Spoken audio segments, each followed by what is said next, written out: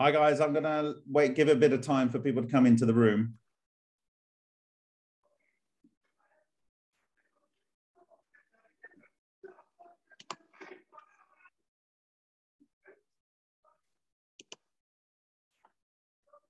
Oh. So if anyone objects to me recording, I am going to be recording this. I'm going to be recording this locally on my computer. So just be aware that that is going on. So if no one wants to show their face, but I'm sure you're all as beautiful as you can possibly be. So don't be afraid. This is just all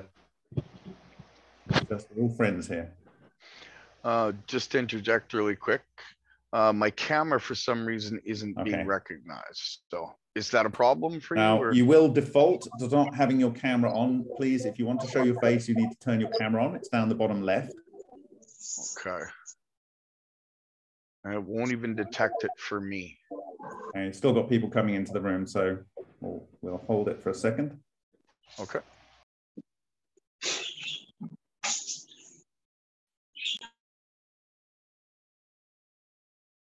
Okay. Now I need to just check my audio and everything because I don't want to miss the audio on this. I don't know if you can hear me, but okay. Right, so I need to do.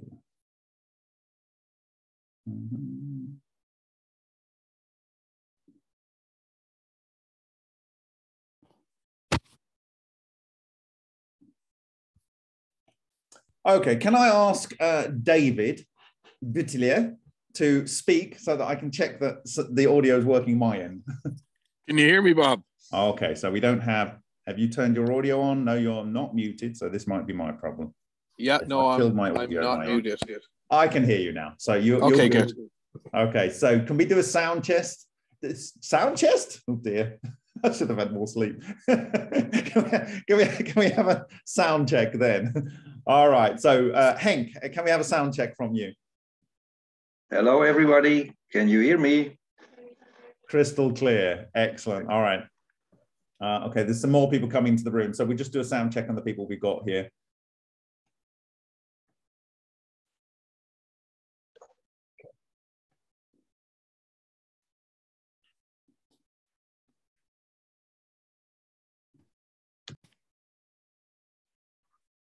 Okay, so Stephen, can you do a sound check, please?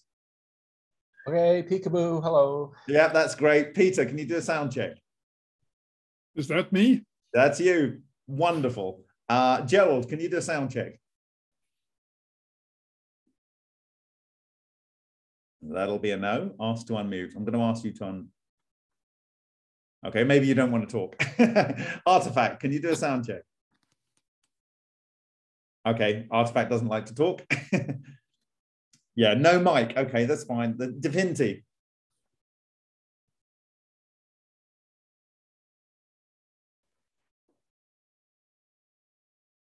Okay, nothing from Divinity. Dan. Hey, Bob. Hey, everybody. Hi, Dan. How's it going? That's crystal clear. Thank you very much. Oh, lovely. Randall? Okay. Hi, Bob. Yes, we're here. Excellent. Fantastic. Diadem. I'm here. Wonderful. William? Yeah, sounds good. Fantastic. David Watson. David? Yeah, I'm here. Can you hear? You're beautiful. Wonderful. Oh, excellent. Brilliant. Excellent. And Corky? Okay, Corky's connecting his audio. David, do you have video? I do, but I prefer not to use it because I'm laying across the bed at the moment. Okay, well, I won't push It's been a long day. Yeah, I bet it has. So, okay, so I'm going to turn this computer off because it's whining at me because it's hot in here, and I'm recording on this one, so we should be able to post this a little later. It is being recorded locally, so let me turn this one off so it's not making. This is Gerald here. Did you get my test, sound test? Can you hear me? Oh, Gerald, that's great. Yes, thank you. Okay, so I think we're all good apart from hi Artifact, long time no see. Great, excellent. Okay, Gerald. Okay, yes, Corky, wonderful. Okay, I would imagine you were going to be in your kitchen showing off your nice work surface. I'll walk over. I'll take it over. I look forward to it. Okay. All right. Okay. All right. So I don't know who wants to start, but I'll say a couple of things that I've been thinking about over this last week. I have to say, absolutely fantastic job, everyone that's been trying to build these coils. There are some of you that have been more open than others in terms of what you're doing. Maybe I can share some of the work that's been going on, but if those people on the chat can't share their own work. However, one person went out and bought 700 Toshiba ferrite cores, these little ones, all consistent made, and they have sent a proposal for building these things. Some people have built machines. David Lier has built a machine, and I think David Watson has built a machine to make these things. I'm going to add some John into the chat now. And so we've got some people building them, and we're getting some initial results in from people, which is all very, very good. Okay, John, we're going to do a sound test for you in a second. But there may be other ways to do this. Within myself, David, and Alan Goldwater and Henk Uren, we've been discussing potentially 3D printing these things, but there are a lot of problems with having support structures and those kind of things when you are doing 3D printing. So it's not necessarily going to be the way forward. I do like some of these automated sort of spindle type structures that people are building. And I think David has done a great job. And I think actually, I don't know, Henk will be able to talk about his experience in how he built his in a little while. I think when I look at David and I look at Henk's, and I know David Buttilia has been discussing this, I think there's something that we can do in terms of building a 3D support for the central structure. And if people can give me the dimensions, and I think the easiest one I can see right now is David's that he sent earlier today, I can actually build a 3D printable core that people can then wind the sub-elements around so that they end up with a very much more regular field structure. And I've got David Buttilia is waving something around. Yeah, okay, so I mean, that's like you've got a donut there, okay. And I actually thought today it's potential that we could get one of these contracting PCB manufacturers to just make loops on a PCB, and then you could perfectly arrange them because there'll be flat disks with a loop on, and you could just make them in the hundreds and then just arrange them around some sort of 3D structure. So I don't know. It might be a lot of soldering and stuff. But you would get perfect loops and then make loops of loops and loops and loops and loops. But I still think the best way is the kind of automated wiring processes that are going on, and then having the top level Tor being a support. So I think because Henk was first to build a core and start testing it, if he's okay, I'd be very happy if he could go first and maybe discuss his experience.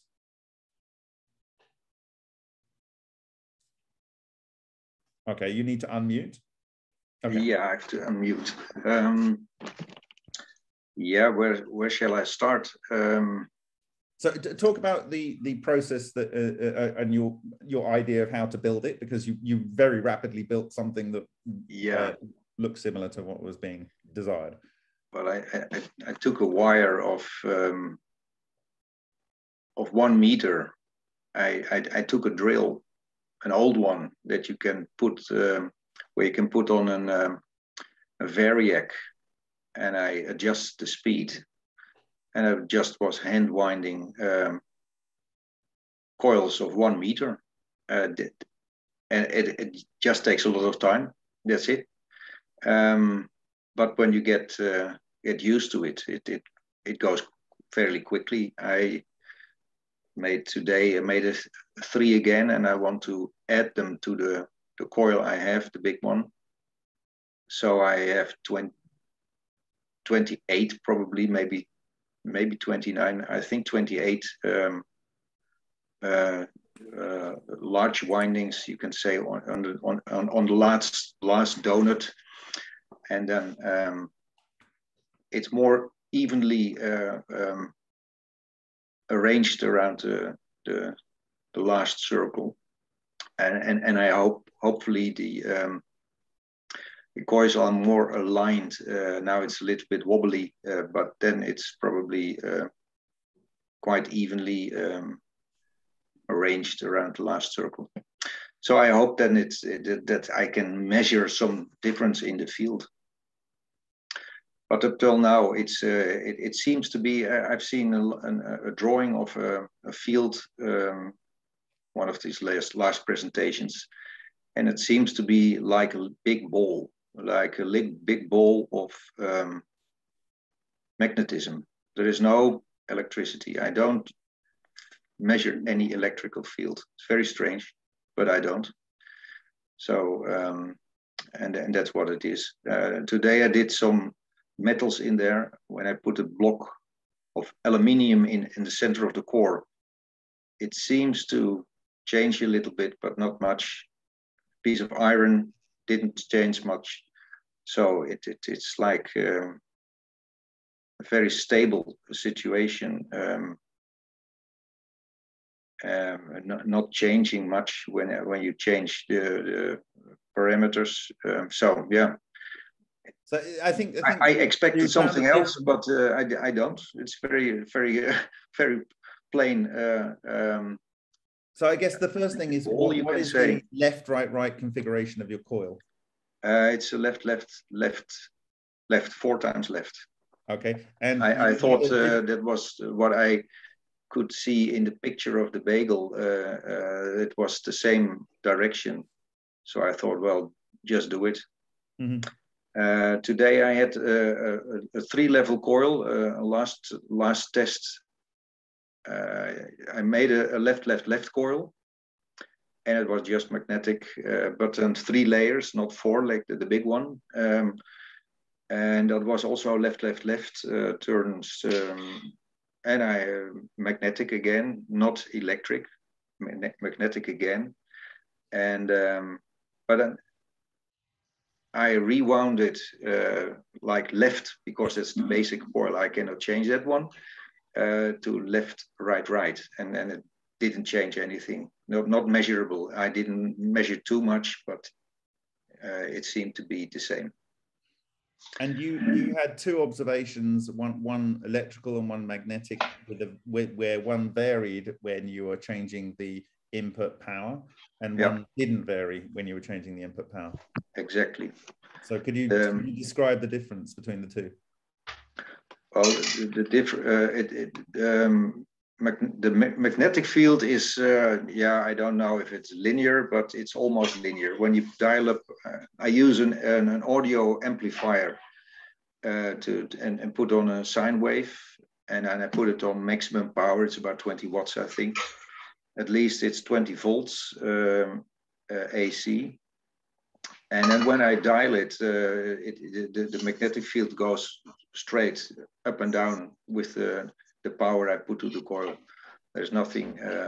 But the electrical field is a very strange one, because when today I turned off all the power, all the mains power. So it was never no electricity around, and then it is 0. No, I don't measure at the place where I do the test. No electric field at all with the TR2 tool. Then switch, and then when I switch it on again, I have around the microscope, the oscilloscope, the power supply of the power amplifier, and more stuff.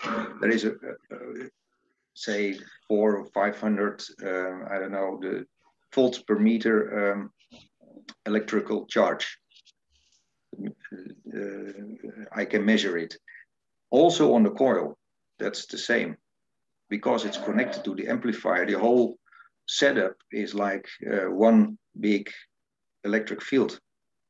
And then, but then when I put the meter in the coil or next to the coil, and I change the power from 0 to maximum, nothing changed. It's absolutely nothing.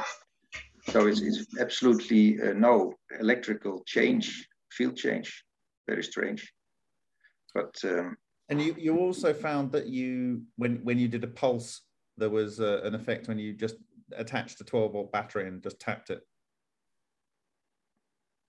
Yeah, well, I was today. It was the battery. Yeah, then when you touch take the 12-volt battery, it's just when you connect it. It's just like the pulse. When you connect it, you see a magnetic pulse and nothing more. And when I have the waveform generator. So I started with the sine wave, but when I take the triangle or the slope or the pulse or the block wave, it doesn't really change the magnetic field. Electric, there's nothing changing. But you can see on the slopes of the block that you get these on the edges. You get the typical induction type of sparks, so you can see that there is a magnetic induction type of. How does a coil work? And that's the same type of behavior, I think. How are you matching, because you're using an amplifier to drive it, how are you matching the impedance from the output of the amplifier to the actual coil? I don't. I measured I measured 10 ohms, just plain resistance. So I thought, well, then I can't blow up my. What is it, 4 or 8 ohm output? I don't know. It's probably 8. So it matches. I see on an oscilloscope that it is a perfect sine wave. What comes through? So and then suddenly it starts clipping the top of the sine wave, and then I stop. So I'm sure that it is a very that it is a neat sine wave. I do the same with the slope, the triangle. You can say the slope signal when it starts topping off the tip. I stopped with the amplifier. I don't put in more power. I stop with the power. So I think what you've done is one level beyond the chap that has bought 700 inductor filled coils. You've gone for the 1, 2, 3 tour as a single unit, and then you're ganging those together. Now, of course, SWIFTBIC is saying that it needs to be constructed from a single piece of wire, but is that the most important thing? Because you're soldering these segments together, which gives you the flexibility to change one order of whether it's left or right, which is what you've done in a test, as far as I understand it, most recently. So I don't know whether it's that important to build it out of one continuous piece of wire. And I think that may be something we can, question later down the line, because you're having junctions. Is there some sort of junction effect going on, even though they're soldered together electrically? Is there something that might affect it there? I don't know. And then the other point is that, of course, you were very quick to deliver something, and it was showing something interesting. But how important is, obviously nature is producing an extremely regular self-organized structure. And so it's difficult with the way you've made it, without any extra supports and spacers precisely locating it, to make sure that the fields are able to work sympathetically and resonantly. And so maybe that is important. Yeah, I know. I expect that's nature. It has to be. That is what more experimentalists have to do it. I mean, when I don't know how sensitive it is to change dimensions. That's the point. I just started with a wire. Yeah. I just took the four the D4D ratio I started with, but it's not exactly. Of course, it's almost there, but I don't know how sensitive it is to this change in dimensions. Yeah. And then the other thing we know from Bostic's work and from the observation on the fracture sample and from the observation of the actual physical structures on your Vega Valley, that they are pinched on the inside. And is that something that is what nature is doing to make this coils right so that the field shape is correct and you are focusing these pointing vectors into the center or wherever they're occurring? Do we need to exactly replicate what nature is to do it properly? We're at a bit of an advantage than all these other actors that are, because we can see what nature does itself. And so I would imagine that as we move forward, we need to find a way to create, at least I would suggest on the macro scale, these tori which are at least distorted into the pinch, and that would maximize the packing of the overall structure, which then maximizes the flux through each tier of the structure. And that's when it becomes something that, if you could do it in additive manufacture, then you could actually make it correct. But then it's a complicated thing to build in an additive manufacture test. Now, David Boutillier can talk about his concept, which I think is fantastic. But again, it's got problems with achieving it. And that is to create, let's say, you can print glass. Not that, but I think actually the best way to do this would be to print brass. And this is one thing you can print. And we would print a 3D tube of brass and run plasma through it.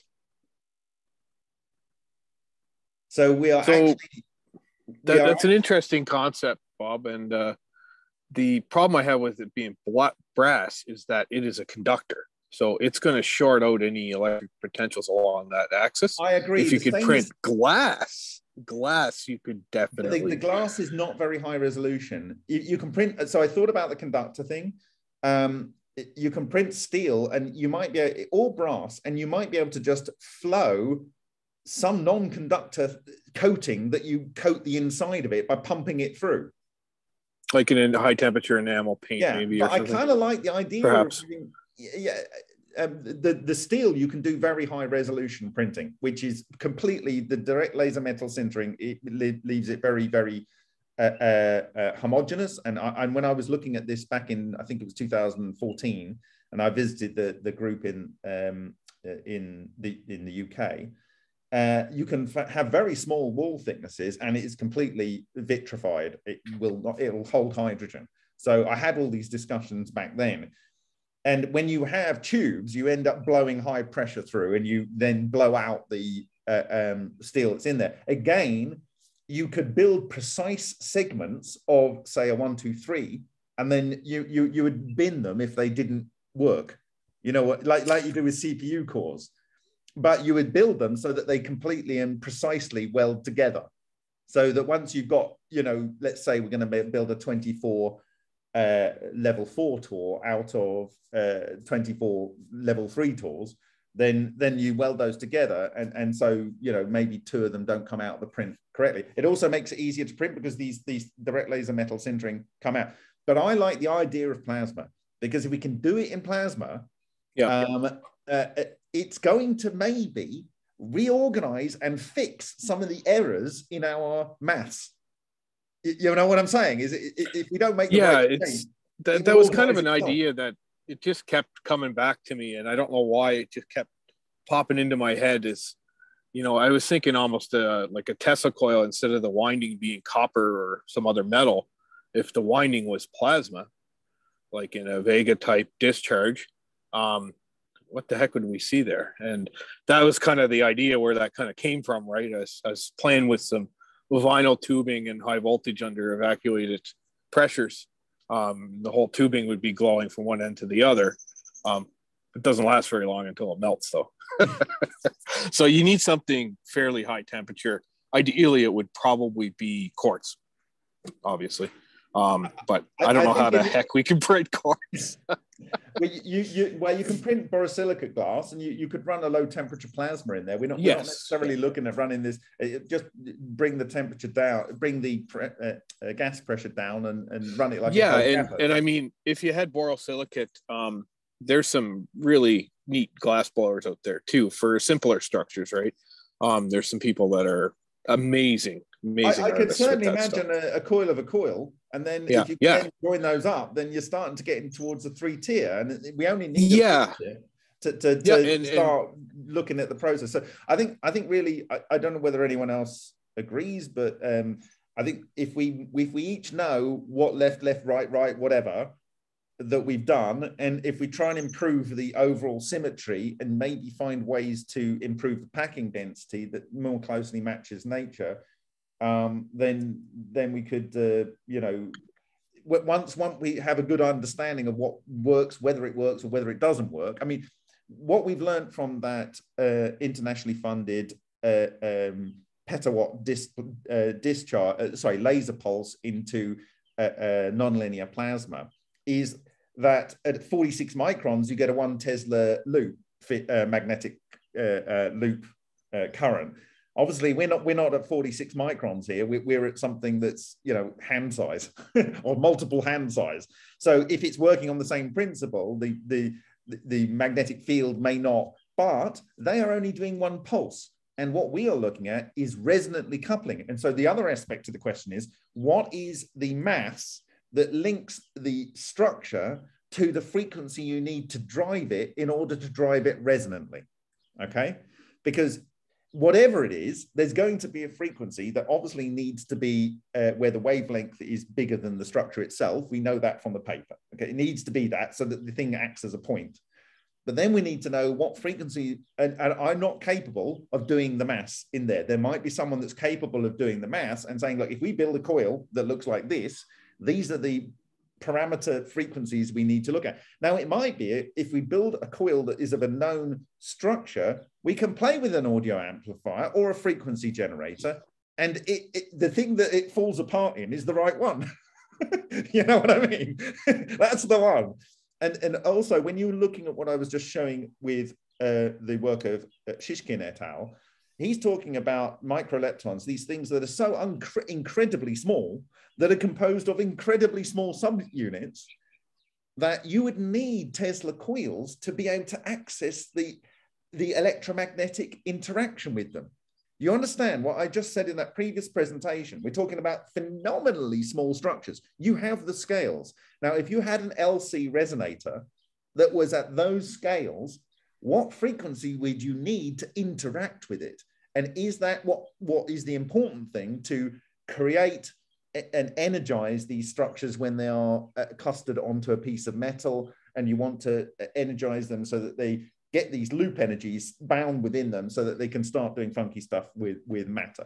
Okay, those are some thoughts I just wanted to throw out right there. Then, David, if you want to talk about your experience and where you think you're going to take it.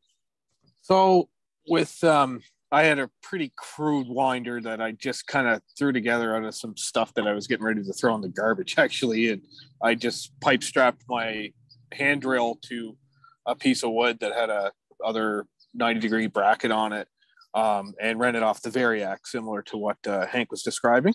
So then I could get, just a few volts on it so that I had 1 RPM or 1 revolution per second or so in that range.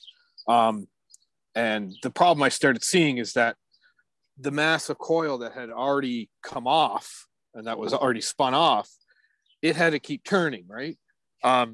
So, or else it would start to kink and then it would unwind itself if you had too much of it laying around.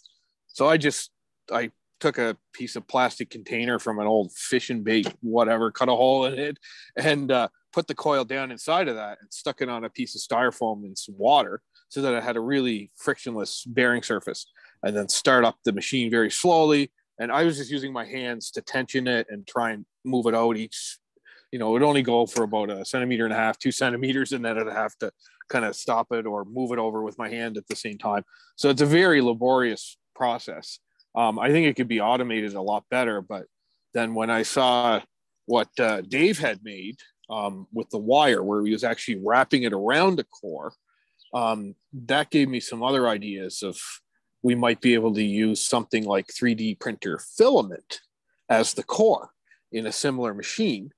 And that way you could actually take it and then wrap it with a heat gun around the next form. And then you could use a heat, and it would kind of keep its But David, shape. of course, we are assuming that there was no ferromagnetic core in the center of the structure that Richard Herbalist is describing. Of course.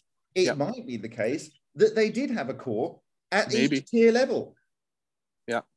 I mean, I think if we know how it behaves with non-ferrous core, a non, basically an air core or something that's very low loss, then I think we can look at where it goes from there. I think the first step for me will be to use an air core or PLA or some other type of printer filament. I'm seriously looking into that as the next iteration.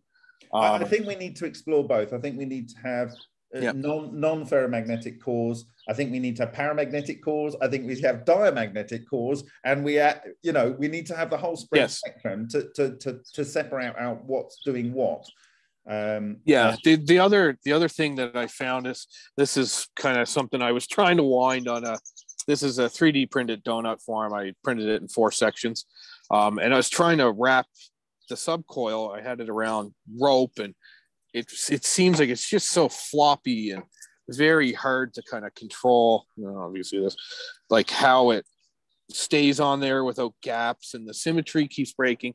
So I was actually thinking maybe instead of a rope, and maybe instead of a continuous coil, I had figured out that based on these, without having them pinched, I should be able to have 27 segments around it. So what I was thinking is maybe I should 3D print some very, the smaller donut cores for the level down from this, and do individual 27 coils and then wire them together around it, because I could probably achieve a much better symmetry that way. So I think that's what I'm going to try next, to print smaller ones. What I've thought about is looking at what David Watson has done, and he can talk about what he's done in a little while. He has wound his initial thing around some form of metal, I believe, and he can talk about that in a minute. The initial wire is very, very fine, and you're right, he's wound it around by taking the spool and moving the spool around. So you get around the complication that you have, which is a fantastic innovation. Okay, and then he's pulling that other spoil through to put it onto another spool.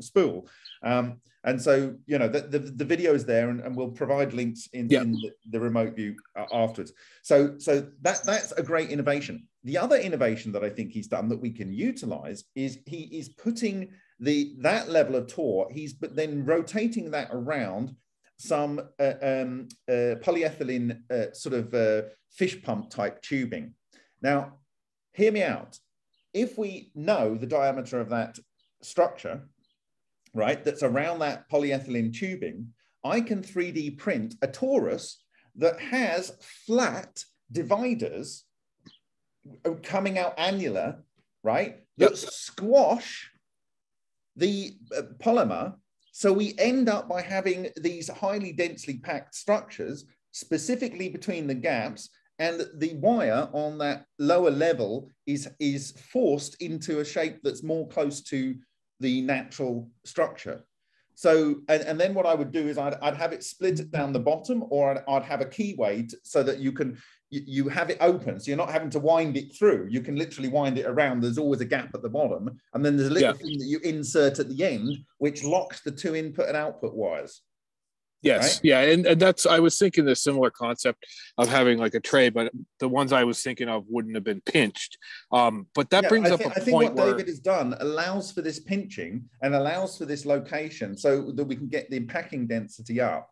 And it's, I think a number of iterations with the 3D print would enable that. And I can see some of the Stuart has got a coil that he's built there. So I like his experience in a minute. So David, go on if you've got some other things that you want to say. Otherwise, I would like to. Yeah, there's a couple things here. One thing I wanted to kind of discuss with everyone was in the higher level EV structure. So you got donuts into a string, which is in a bigger donut. Each one of them individually, it's a individual torus. So it's not a continuous winding all the way around. So I was just I was wondering, like, does it really matter? In nature, that's what. Yeah, like the natural, reality, like the structure that you've derived, that you thought, where it's a 3-level Tor coming up to another 3-level Tor, another one, and then they go around and do a donut. But those are individually, they're rotating on themselves. They're individual units. They're not linked to the next one. So if we were to segment this as 3-level Tors, print it, construct it separately, and then, like you said, maybe even pinched into forms, and then all the way around the donut, that's a much neater construction technique than a continuous winding. It's very difficult to get the symmetries right here. And so that was the main thing I want. Yeah, and you could also you can wire it in series or parallel as well. Yeah, right? exactly. You get flexibility. Yeah, and you can also just have 3 or 4 or 5 or 6 or 7.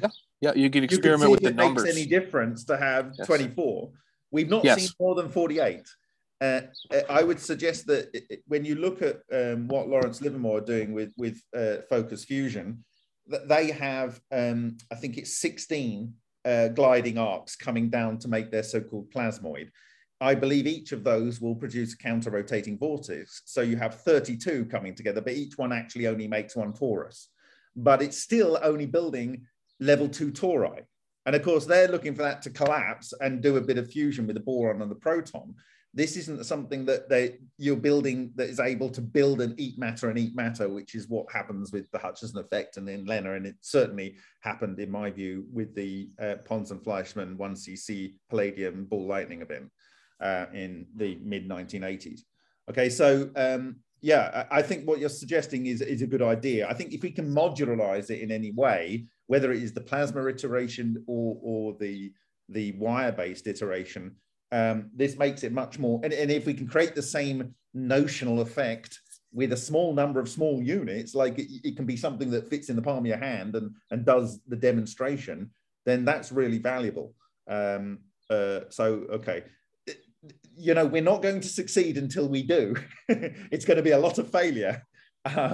But what we have is we have a very serious research program, for whatever reason, was never published, and we don't know why they were doing it and what their end goal was. But we have a very serious peer-reviewed document in 1995, and and then it was studied mathematically by an even more serious top-level Soviet mathematician physicist at the top level, top of his game, and in a peer-reviewed journal, Electricity, the main electricity journal of the Soviet Union. In fact, well before then, it was from 1880. So these are not joke players.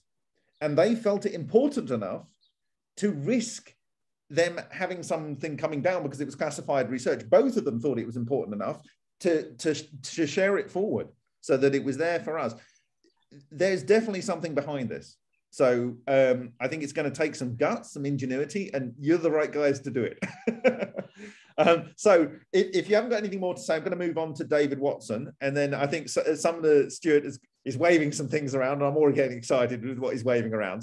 So we'll have a look at what he's got. I'm going to add Ken Pratt in. We've got another guy wanting to join us.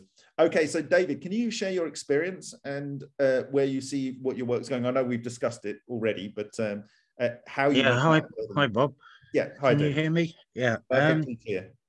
Yeah, it's pretty early days here. I only completed the Super Tour last night, and I've done 2 experiments, or carried out 2 experiments today, and it's a bit really too early to conclude anything.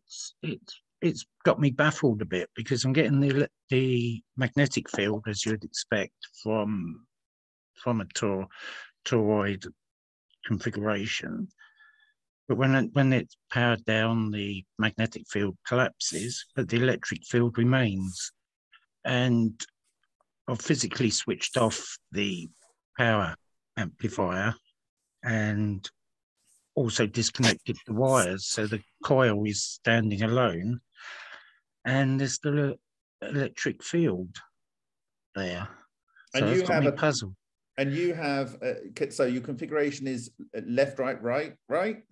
No, it's right. On the first winding, I actually put it on some ferrous-based wire simply because I thought the first one would just be acting like an electromagnet solenoid, a continuous based field, if you like, to support the others.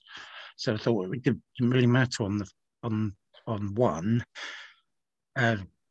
So plus it was easy to do. But since then I have got some more cores. I've got some plastic cores, nylon and aluminium, different cores to try. So you've got a non-magnetic, paramagnetic, and a magnetic. Yeah. So I think you're in a perfect position to find out whether there's a difference between what you think you're already seeing and what might occur if you use one of the other materials. Yeah, exactly. That's the plan. And because you're building you've got a 1, 2, 3, 4 tour, it should be an electric field that it's producing, because the magnetic field will be trapped. It's not that it's disappeared. How I see it is it's the leakage magnetic field when you're powering it, and when you you power it down, the magnetic field that is held there is not able to leak because it's trapped. So you're just seeing the electric field. Yeah, quite possibly. Like I say, it's got me a bit baffled at the moment, but I'm fascinated by this. I'm really interested to know what is going on. I need to eliminate some things. I put an amplified signal detector on the wall, and I'm getting background 50 hertz, but I tried the experiment this evening at 30 hertz, and it's exactly the same. Power levels. Can you just describe the entire experiment? So can you say what the state was that you found it in before you powered it up, then what it was afterwards, then what it was when you took the power off, and then what it was after a period of time? You had a couple of experiences. Can you share that with the group? Yeah, on both experiments, I got it to the 50 hertz this morning before I went out was absolutely zero on everything, as you'd expect. Zero. So just to clarify, this is when you are looking for electric and magnetic field when it's not powered up, you were not able to observe any field around the coil. So that what that suggests is that you have all of your equipment around and all of your mains equipment, and they're all at 50 hertz, and you weren't able to pick up anything. Now, just to clarify, I had a conversation with David earlier today, and he thought the SWIFTBIC paper was using 50 hertz. So he chose 50 hertz. In fact, what the SWIFTBIC paper was saying is they used 30 hertz because they didn't want to use 50 hertz or any harmonic of it, because they didn't want to be accused of any induction. But what you're saying is that before you powered on, you observed no electric field, no magnetic field, and then what happened? Yeah, it's absolutely zero. And powered up on the 50, and the magnetic field, electric fields created probably about a meter tall, I guess, or just under a meter, exactly as you'd expect from a concentric field type arrangement, and that was fine. So switched off, physically switched off the power amp, and the magnetic field dropped off the detector, but the electric field was still there. So I pulled out the wires from the power supply, of the power amp, and the electric field remained. And this was, I think it was about 5 to 1. I did the experiment, and I kept an eye on it, and the field was still there. And I checked every quarter of an hour, and 2 o'clock it was still there. And I was sort of getting, well, I just couldn't work it out, and because there was absolutely no field there whatsoever. And then I tried again at 2:15, and it had gone back to absolutely zero on its own. And I don't know why. Nothing so something had happened and it just collapsed. Yeah, it just collapsed. It didn't fall down in strength. It just went from off, whatever it was, 200 or 300 or 90, whatever the figure was. It went to zero, and I balanced the meter in the same position, so it could just, well, it was zero everywhere. It just went straight down to zero, and wow. And you've repeated the experiment now. So you described that something else happened. You felt you might have knocked it off the table, a bit like well, it's a bit silly. So it's at the kitchen table, because I haven't got my workshop at the moment. So I was doing this on the kitchen table, and it was lunchtime, and I moved the chairs out the way and cleared the armchair, and it's possible I might have knocked the field off the table if that physically possible. I don't know. It was just reading the Bagel game. I mean, what I was doing is disturbing the area basically, so moving things around, and I mean it's possible, but I don't know. The obvious thing to try is if you believe you are witnessing this and it's locked into space-time with all of the relative movements of the planet, the sun, the moon, our galaxy, relative to other galaxies. So people think, oh, this shouldn't stay there. But when you're in a car, you don't fly out the window, do you? You move with it, with all the relative movements once that inertial situation is set up and it's all pushed around by the same locked-in forces. So it would be interesting. Exactly, yeah. This is why it's interesting to me, and I sort of bumped into this group. I think it was after your appearance on Apex, because I'm interested in power for spacecraft and things, and flux locking is one of the things. So if I can lock an electric field, then that's super relevant to some other projects a lot. So it's interesting, but yeah, it went away the field after there was an hour or two. Anyway, that one went away. But I repeated the experiment this evening when I got back, and at 30 hertz, same thing again, magnetic field. And the electric field, it didn't appear quite as strong at 30 hertz, but then again, you haven't got quite as much power going in. Plus I did tune down the power amp just a shade because it was starting to clip. And when I left it, the field was still there on the kitchen table. You've got to do the experiment. You've got to do the experiment where you lift the coil away and try and leave the field in place. I know that's the next one. I mean, if it's still there after this, if the field is still there, I'll take the coil away and see. But I wanted to sort of tune I would get a bit freaked out if I saw that. I just would. I know, so would I. But I'll let you know tomorrow.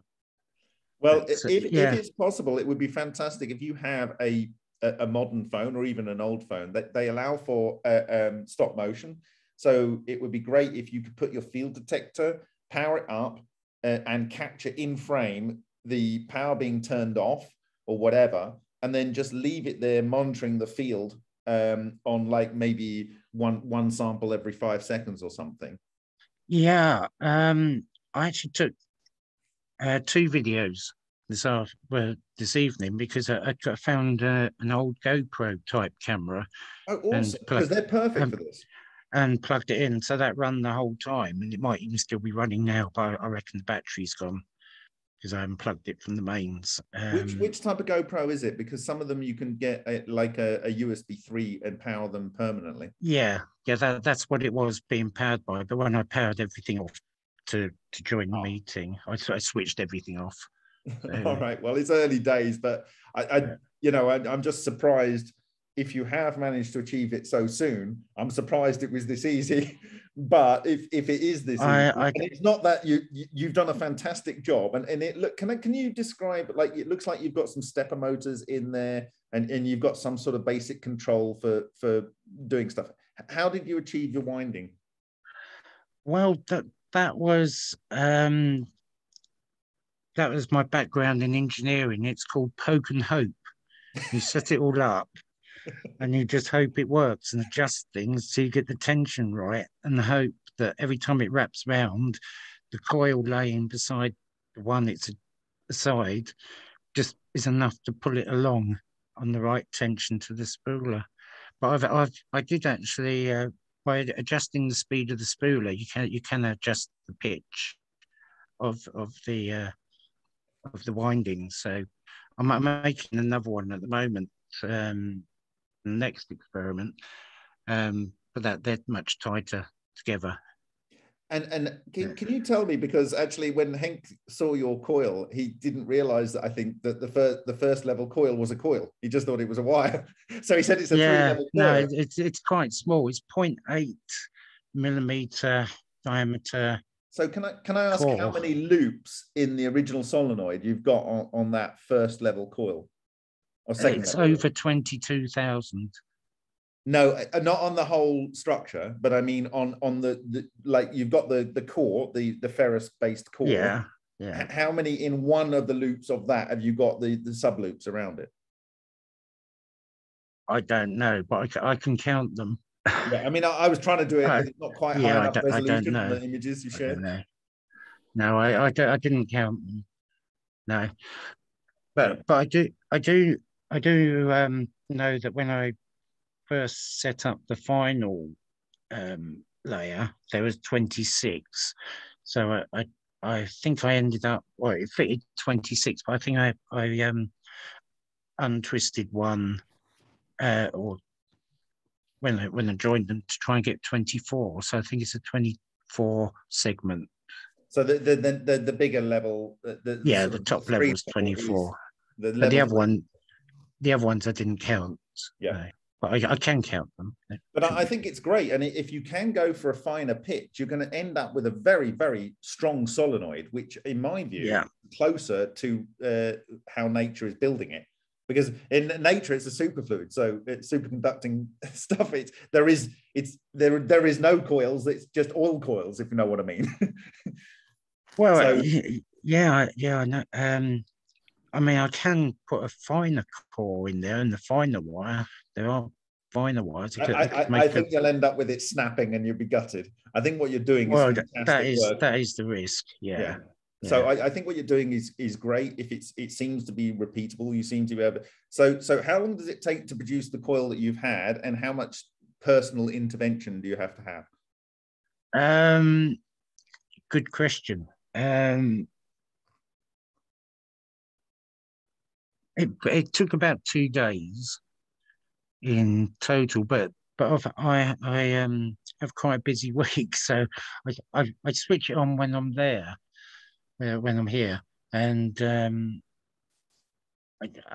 don't know what the problem is the cam belt or the timing belt comes off. Well, it did break once, but a bit of Evo stick fixed that. There's nothing major, you know. This is something that, you know, if you've achieved it, and it doesn't seem like you need to take the engineering much farther than just making it look pretty. No, you could actually knock out these quite quickly. I think so. Yeah, you could probably knock out one every 2 days, I reckon. Yeah, if I was here, just because I wouldn't like to sort of leave it alone on its own. But what I have done is I haven't tightened up the flanges at the end, and they rattle, and that's quite good because when I'm in the other room, which is like more of a workshop area, I can sort of get on with things, and I can hear it rattling like a little cowbell in the distance. so I know it. As long as I can hear it going round, I know it's working. So I've worked that one out. So that's been a bit of a busy week, but I should be able to do more next week. All right, so we'll go to thank you. We'll go to some of the Stuart now, and if people have got questions, please use the reactions raise hand, and after the 4 people that have made coils, and if there's anyone else that's made coils, let me know. Then we'll open the floor up to everyone to ask questions of the people that make coils, because you've probably got a lot of things that you want to ask. Okay, so Summer, are you willing to take us through what you've got there, and do you want to go full screen? Yeah, am I full screen, or? You're not full screen. Well, can you hear me? Me. So I don't know how to do this. Maybe I can go. There's probably some way I can make you go full screen. Let me go here and go spotlight for everyone. There we go. All right, you're full screen now. Okay, can you hear me? So I started last week, and there's 47 per loop on this, and then 7 loops, and then another 7 loops, or 8 loops. And so this one's 9. But okay, sorry. This is what I get. Sorry, we're not seeing your video at the moment doing anything. So it might be that there's too much bandwidth. So if everyone can kill their video just for now, and just in case it's overall streaming video. Okay. And if you can kill the feeds from everyone else so that you're just outputting video, because we're seeing a whole bunch of things on your video, but not able to see it moving. Okay, do you want to try again, Stuart? Yeah.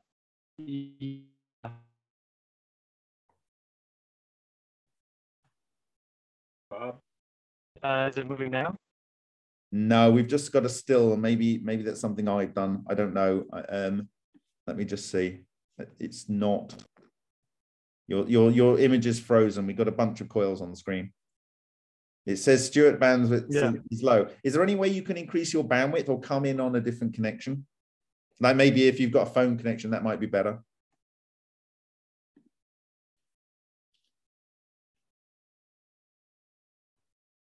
Okay, I think that's not working. And if you're talking, Peter, we're not hearing you. So, okay. Okay. No, I'm not talking. Okay, all right. Okay, so it's let me see what's going on here. Okay.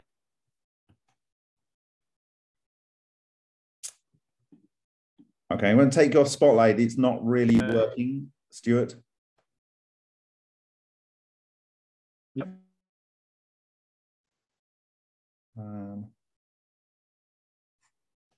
Okay. I don't know how to remove spotlight, guys. Sorry. Okay, maybe Stuart, if you can pause, maybe if you can find a better connection, that would be great.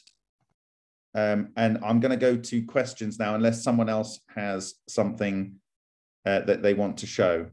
So I think first is Mr. Stephen B. Halls. If he wants to ask a question, please address the person you're speaking to. Okay, can you hear me? Stuart can come back in a minute. Hello, can you hear me? Yep. Okay, so I'm just a couple things to show to people that are fun. There's this group called Tensor Technology, Tensor Rings on Facebook. And it's hard to see this picture, but he's made a coil just out of copper. He's put a crystal in the center of it. He's put it on a plate, and the plate is above some water, and he put the water in the freezer, put some blue dye in there. A ball of blue dye was attracted to below the coil and did not freeze.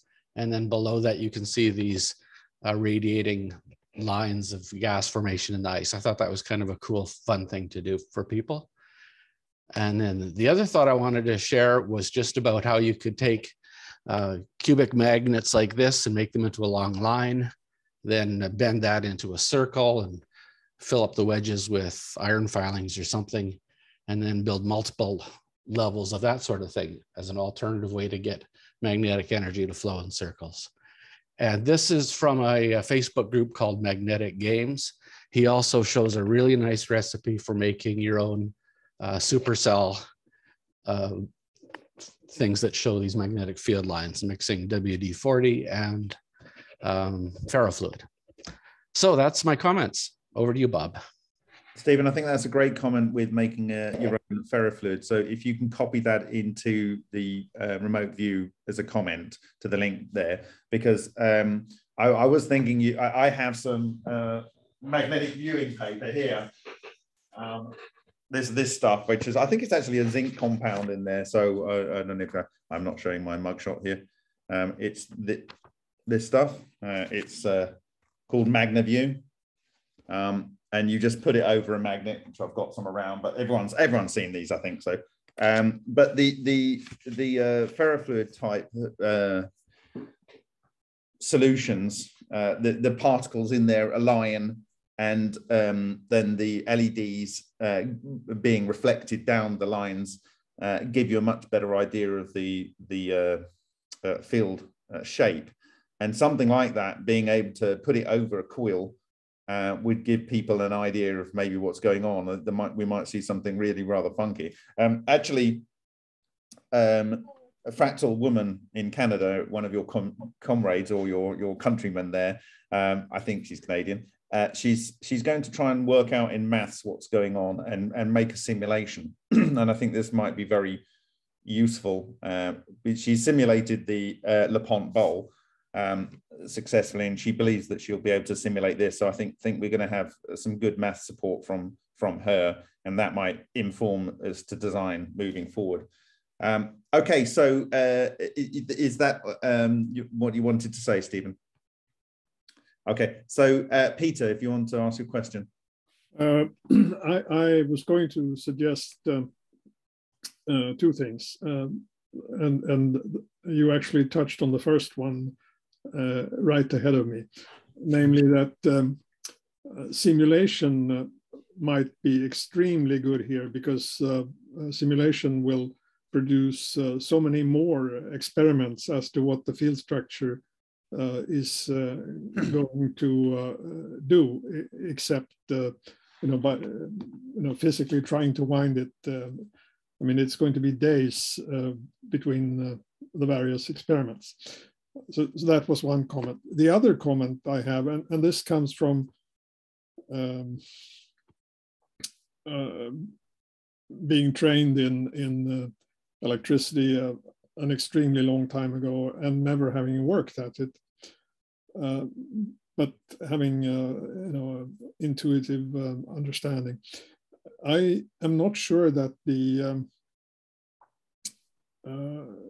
that these coils have to be particularly beautiful, regular, etc., because I think that the field, particularly at the kind of frequencies that we're dealing with here, I mean, the frequencies are essentially direct current.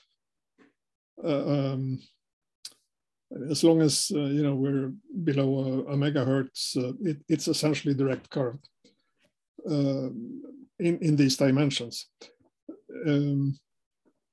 Then I believe that the field will actually produce the symmetry that we're looking for. And as a follow-on to that, I think the coils could most likely be constructed from segments that you solder together, that you connect the individual segments together. That's probably going to work just as well as a continuous coil, because the connection is not going to disturb the current at these frequencies. That's a good point, and I mean that is obviously that's the approach that Henk Uren has taken, and the approach that is being suggested by David Bitzlier. So, and it would be the only practical way to additively manufacture these, or make, in my view, a plasma channel version of it. Mm-hmm. But to a certain degree, if you actually look at the structures that are in the Vega Valley, these frozen structures, they're definitely torus of tori, but some of them have landed and as the fields have collapsed, they've gone a bit wonky. Now, I imagine that when they were flying around and fully self-organized, they were nice and beautiful. They were probably perfect. I'm pretty certain they were absolutely perfect, yes. Yeah, because there is probably an equilibrium there where nature finds itself. And then there is another hunch here, and this is that what we're looking at here could well be what is under the cover of the ECAT. Yes, it could be, but my view on these things, if you didn't say it, you didn't do it. You're claiming credit after the fact. But I based my connection there on the fact that Rossi has been trying hard to modulate the frequency to get his device to work, and the frequency probably has something to do with the physical characteristics of the individual unit. When the initial flurry of attempts to do the high intensity discharge experiments to try and create ball lightning in there, one chap, and I need to share the videos, he put a coil around the tube and was able to use RF to pre-ionize the gas such that he could use a lot lower excitation to create a ball inside, I think it was a neon tube or something. Maybe it was a head tube. I suspect that if we have a head tube and we have one of these coils around, it will be a self-focusing structure. And that's why I think it's important to have these magnetic field understandings that was brought up by Stephen B. Halls, because if we can find that it is focusing on a point, then we put the head with that point in between the discharge, and we might be able to force the location of the ball lightning into that position. And actually, another electrical expert has produced ball lightning, which is blue in a neon tube, using a different method. So both of these videos I will share. But I think if we add those two pieces of learning, the one that did it by stimulation and frequency in order to create the blue in a neon tube, and the other one that managed to lower the input energy to the discharge using pre-ionization, which he basically added Paul Collock's work on trying to create ball lightning by pre-ionizing the gas to what was being suggested for the HID in the xenon tubes. And I think if we bring in these coils, and personally, I think if we add a source of ionization, so I haven't discussed this in depth, but if you go and look at what Pap did for his Pap engine, when he was doing his tests, he used a cathode ray tube. He actually went out and bought old oscilloscopes and old televisions, and he bored holes through the outside, put his gas mixture in, and used the cathode ray tube to treat his gases.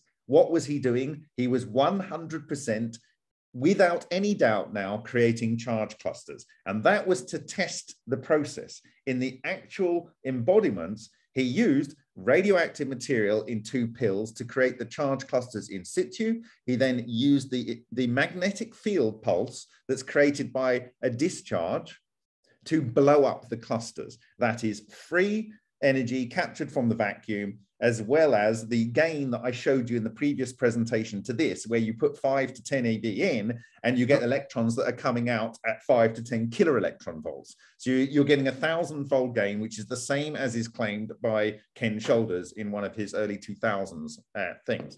So you're basically having that gain. And then as the cylinder head was a torus shape, and that created a torus that went up, which was able to push the cylinder up. And because it was a torus of these electrons that were released, you had a magnetohydrodynamic effect, and he had a coil on the outside to collect the electricity that was generated, and he dumped that in resistors, and he wasn't so concerned about the kilowatts of electricity that's been generated every single pulse. So we already have the method to generate direct mechanical energy and direct electrical energy, and we know precisely how it's happening now. We know it all the way down to the substructural level, and we also, and I've already described in the monopole clutch video, the failure mode, which was caused by Feynman. There was a drain to a very thin wire going into the mains, and I believe it was only connected to the ground. And this was to prevent charge clusters building up, because the failure mode was the cylinder head cracked, just like a Hutchison piece of steel.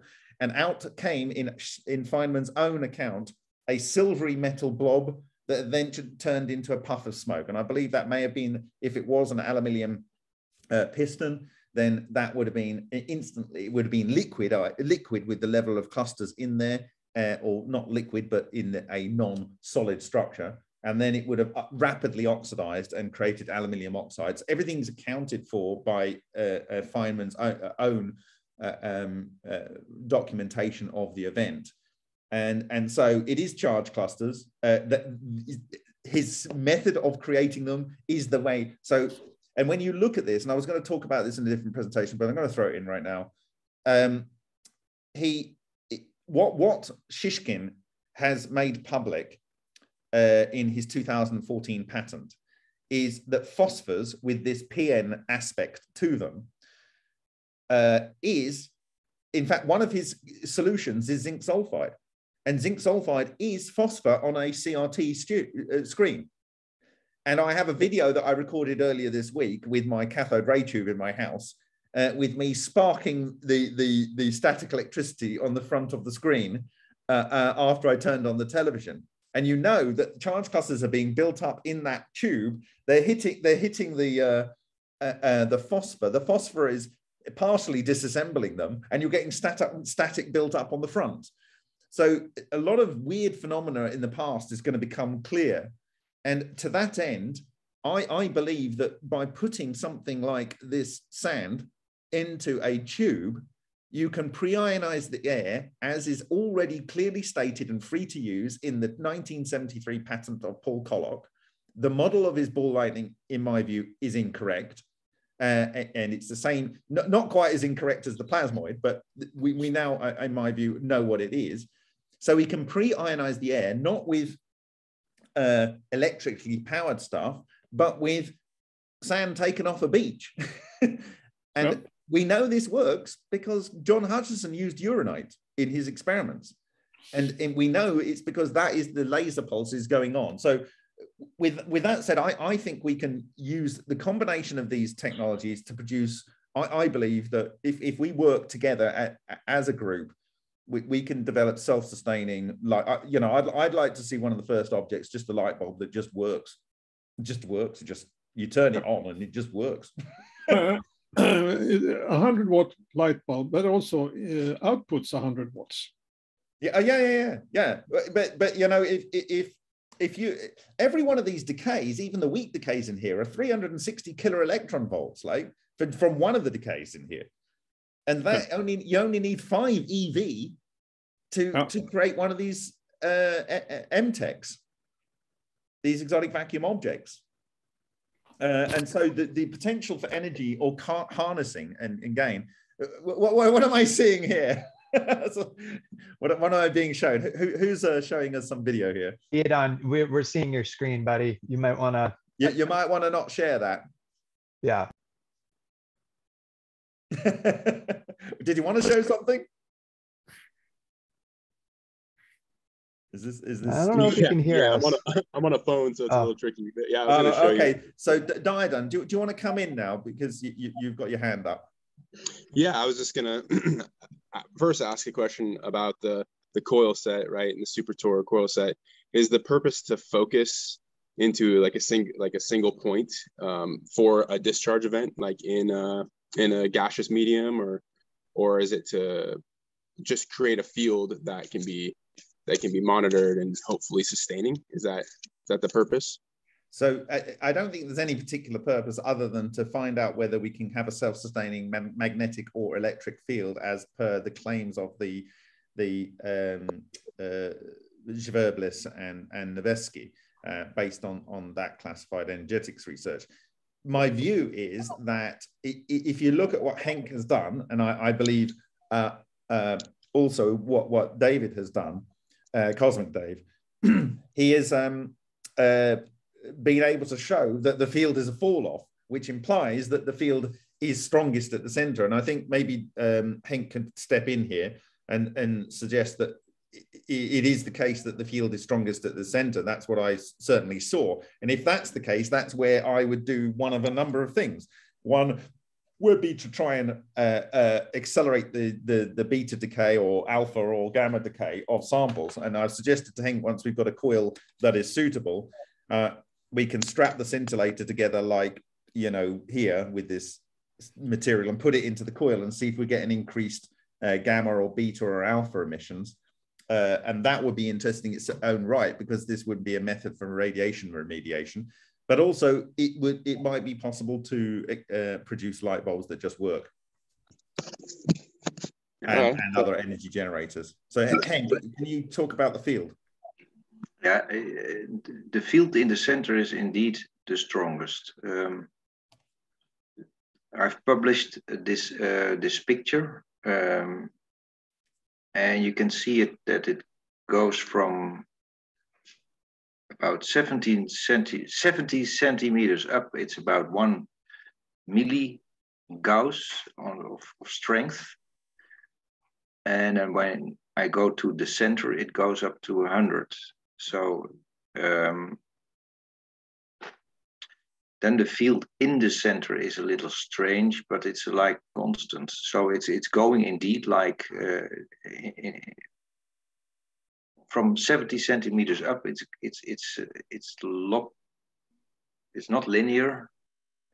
Like nature is not linear. It's I don't know how the scale works. I've published this. This photo, you can say, this picture of these levels, but in the center it's high, and around the coil itself, it is not clear yet for me. The overall structure seems to be like a big ball. So I went take the 1 Gauss, the milligauss level. It seems to be. I have to make a perfect ball, perfect measurement. I've measured only 1/4 of a circle, 1 quadrant. I like to turn it over circle. Sorry? You need to turn it over and do the other half to see if the field shape is significantly different. Exactly. And but then around the coil itself, it's difficult because my TR2 is only going up to 100 milligauss, so it's not, and then it goes out of range. So that's difficult to measure. So probably I have to turn down the power and do another. Well, I think the key takeaway is it would appear to be focused in the center. That's intuitively where. Absolutely true. Absolutely true. That's the first thing I saw, and it goes logarithmic or something like that. I don't know. I've sent you the picture so you can. Yeah, I'm going to try and colorize those and work out the scale. On 70 centimeters is 1 milligauss, and in the center it's up to 100. Okay, so I want to add 2 points onto that, because so people can contextualize why this is important. The first is that in the PAP engine, if you go and read the book by Stoyan Sarkachev on his understanding of the PAP engine, you'll see quite a few things align with what I've just told you. But secondly, he had a linear magnetic field in the area where he was building the charge clusters. He doesn't refer to them in that way. Before the discharge occurs, which means that all of these clusters, which at the magnetic level will align in the same orientation, which means they will then be able to aggregate better, and then the blowing up will be bigger, as it were. So I think that that's one aspect. And then John Hutchison guided the structures towards his metal samples using magnets and traveling wave tubes. And so when you one will be doing electric, one will be doing magnetic. And we already know from the work of Keith Fredericks and from our observations with in 2017 with the Echo fuel, that these can be guided by magnets. And it's specifically said by Shishkin in the presentation that I just gave before this session, that depending on the state of the LC and how it's expressed on the outside, it will behave differently in magnetic fields. And you can see this in the work of Keith Fredericks as well, but particularly from the ones that he emitted from his fingers onto X-ray film.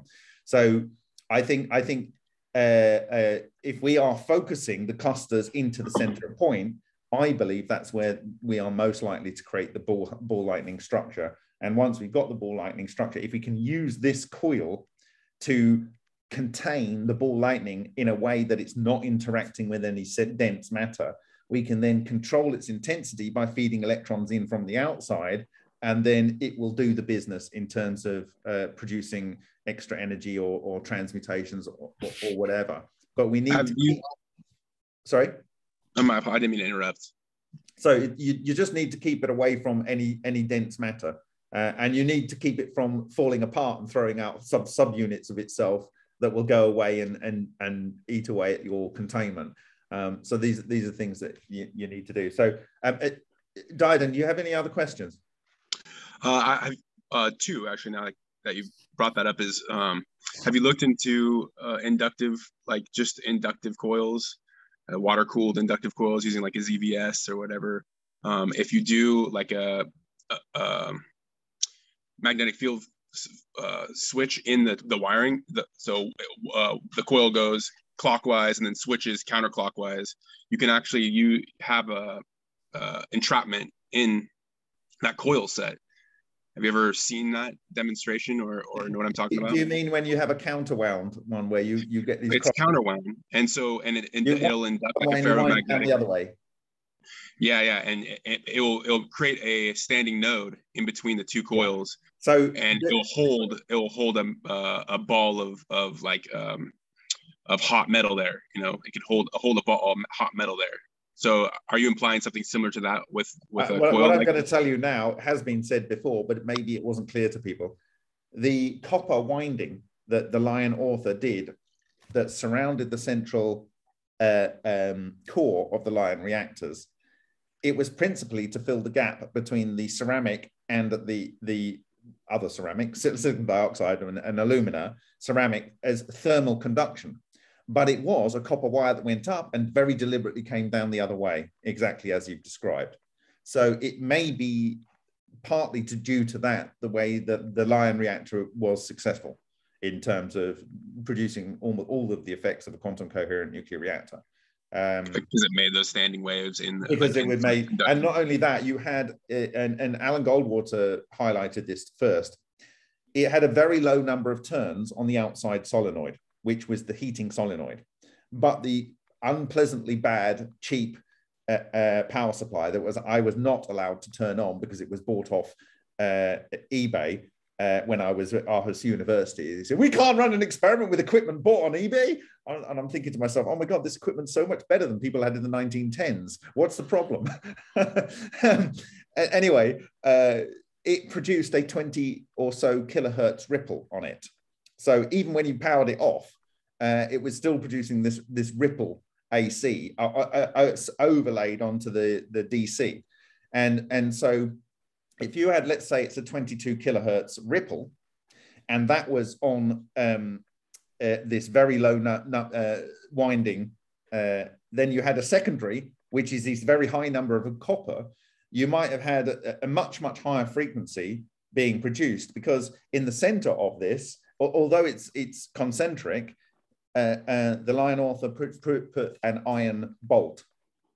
And so it had an iron core, then with all of these copper, with the counter-wound copper around the outside, then the quartz, and then the low number of turns of the Cantal wire. And I think the configuration could have taken that bad power supply, because when we tried to replicate it in California, the first thing Alan Goldwater did was, let's get rid of the bad power supply and put a very nice lab one on. And we didn't see anything. And put a stainless steel thermocouple in. So we removed the iron core and took away the ripple. So like all of the magnetics went out of the equation, and of course everything you're seeing is something that looks like it has some sort of relationship to magnetism, so it's not surprising. Also, we thought that the actual temperature of 830 to 850 was the actual temperature. It's offset, the actual peak temperature was 1030 degrees C, and we'd never done a replication since. So there was three major components where we failed because we didn't recognize key parameters. And I think now we can all accept that magnetism is playing such a huge role in all these systems. We can already guarantee it didn't work because of that reason. So there we go. So yeah, I think the counter winding coil is interesting, and maybe depending on whether you're going left, left, left, left, or left, right, left, left, left, or so whatever the combination, maybe some configuration of that. So, for instance, with Cosmic Dave, he is doing, I think, right, left, left, left, or left, right, right, right, one of those. So maybe that is somehow functionally equivalent because adjacent coils are doing something slightly different to each other, if you know what I mean. So maybe a bit of that's going on. But anyway, that's a good point. Thanks for making it. Do you have anything else you want to add? Yeah. Also, if you haven't looked into Russ Grease, like RWG Research, and also Daniel Nunes, they've done similar coils to this, and they have a lot of data that they put out where it seems like the magnetic field, the flux line, is concentrated in the center, which would be expected. So not the exact same configuration that you have proposed, or that the author of that paper, that the Russian gentleman, proposed. There's a lot of those Russian gentlemen. I'll just slaughter their names, so I'm not going to even try. But Shverbelis and Nevesky. Yes, that one. I mean, you're talking. Russ Grease worked with Rodin. Is it Rodin coils? Yeah, like the Rodin coils and all that. The Rodin coils, they have a vortex and they come down. They cross on that, so you get the crossing points in that vortex, don't you? Right. You do, and that is so it's a different configuration a little bit, right? Yeah. So, yeah. So, and then also, what if you haven't looked into that? It's good reference, but because Russ did a magnetic motor, basically, where he just spun this little magnetic ball, and he spun it at a ridiculous speed that is super dangerous. But he documented it all, and it was quite powerful how fast he could spin this little ball. Like I think he measured 1.5 million revolutions, and broke one of his magnets apart. Like just ridiculously. I mean, high that sort of thing goes on with inductive melting. So when you have these things where you put your metal in and it ends up spinning around in there. Right. Yeah. That's what I was talking about. Is there's an actual demonstration of that where it melts, and then actually the ball is actually I'm guessing ferromagnetic material of some sort, sat there and just levitated and rotated in a single spot because it had it's an industrial method, and we looked at that a large number of years ago. You can actually buy these boron nitride or alumina crucibles that have a tungsten wire built in to actually do this melting in using this approach. So it's not necessarily the nature of the coil, or it's just the nature of inductive of the melting. field, right? Yeah. Well, you're inducing eddy currents in the metal, and that's producing thermal energy, and it works beyond the Curie point. So you know, so I don't know whether that's specific to that coil, because a very simple coil will do it. This conical shape, and in fact they make these things with these furnaces where you just got the coil, and it's one wire, big fat copper, and you drop a load of aluminium in, and it goes down, hangs there, starts going molten, and then it gets and it just fires out the bottom, and you've got your liquid metal, and so but it is interesting because it is showing it's a good point to make here, because it's showing the focusing nature. But the focusing is very much like that. Is our field that is being created with these structures, is it focusing into a point where, you know, it's a spherical structure that's being made. Right. It creates a field, like a tensor field. Well, rather than being something where it can drop out, we ideally want to get something where we can contain it in this self-organized EM structure, which is a phantom, but it's able to build the ball lightning quanta in there, and so we don't have it interacting. The good thing about those things that are designed to melt metals is that even though it's copper, you might be melting something that's able to melt the copper, but it doesn't, because it's not contacting it. It's the same kind of concept as what I'm suggesting with controlling the ball lightning. Actually, the copper tube is normally a tube, and they pump coolant through it, so you actually don't get it damaged because it's being cooled as well. Okay, so do you have anything else to add? I think we've got some other people wanting to come in. That's good. I won't take up much time. So okay, all thank you, appreciate it as always. Fantastic. Okay, so Gerald, do you want to fire away? Yes, hello, Bob. Thank you for your work. You know, like I've been working on my stuff since 2005. I don't have the same configuration coils that Hanking's working on, but Diodon, I think that's how he pronounces his name. He brought up Russ Grease. And I've based this coil system on Nikola Tesla's 369 configuration, Russ Grease, Mike Powers. And this does some unique stuff. In fact, I really didn't know about ball lightning until I seen your work. But the fascinating thing is you described everything that this coil does. I have a spinning vortex in the center, and then there's a null zone right in the center of the coil when I'm pulsating a square wave.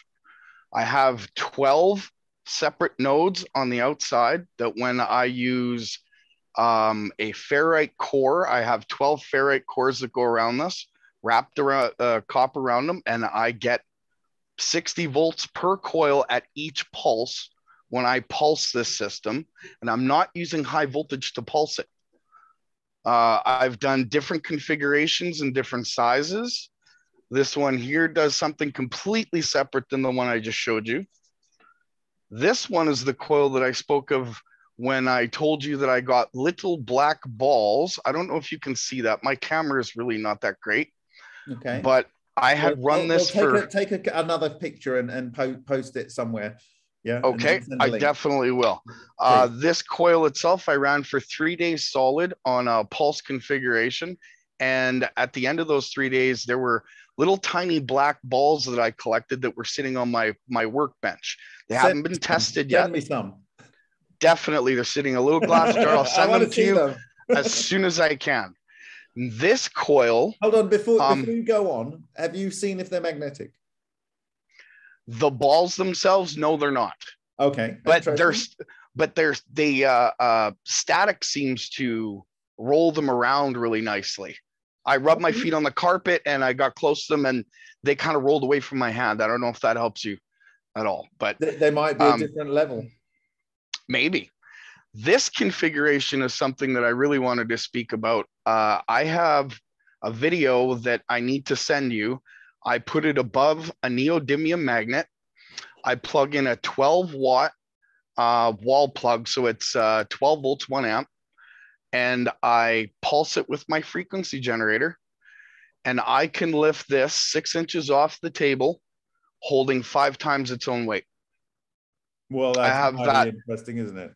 I have it witnessed, confirmed, and I have somebody building, somebody independently building this to confirm it and put it on video, and it'll be sent to you as soon as it's done. So fantastic. I don't know if this helps you at all, but these configurations are very easy to make. This took me an hour and a half. It's a lot of copper, but you don't need a lot of copper. It's the geometrical shape that confines the configuration in the center. And I have to be careful how I use this because I've blown 3 Wi-Fi antenna systems in my computer. So I've had to have them swapped out consistently. And now the cable company is kind of giving me a hassle over it. So I can't use that in my house anymore. It's very powerful. And so I'm doing this all. There's a couple of tests I want you to do like straight away. Firstly, can you do something like Henk has done and do a field shape map? Definitely. I don't have a EMF meter, unfortunately. Okay, but what if you give us your details, let's organize so you get one. Yeah.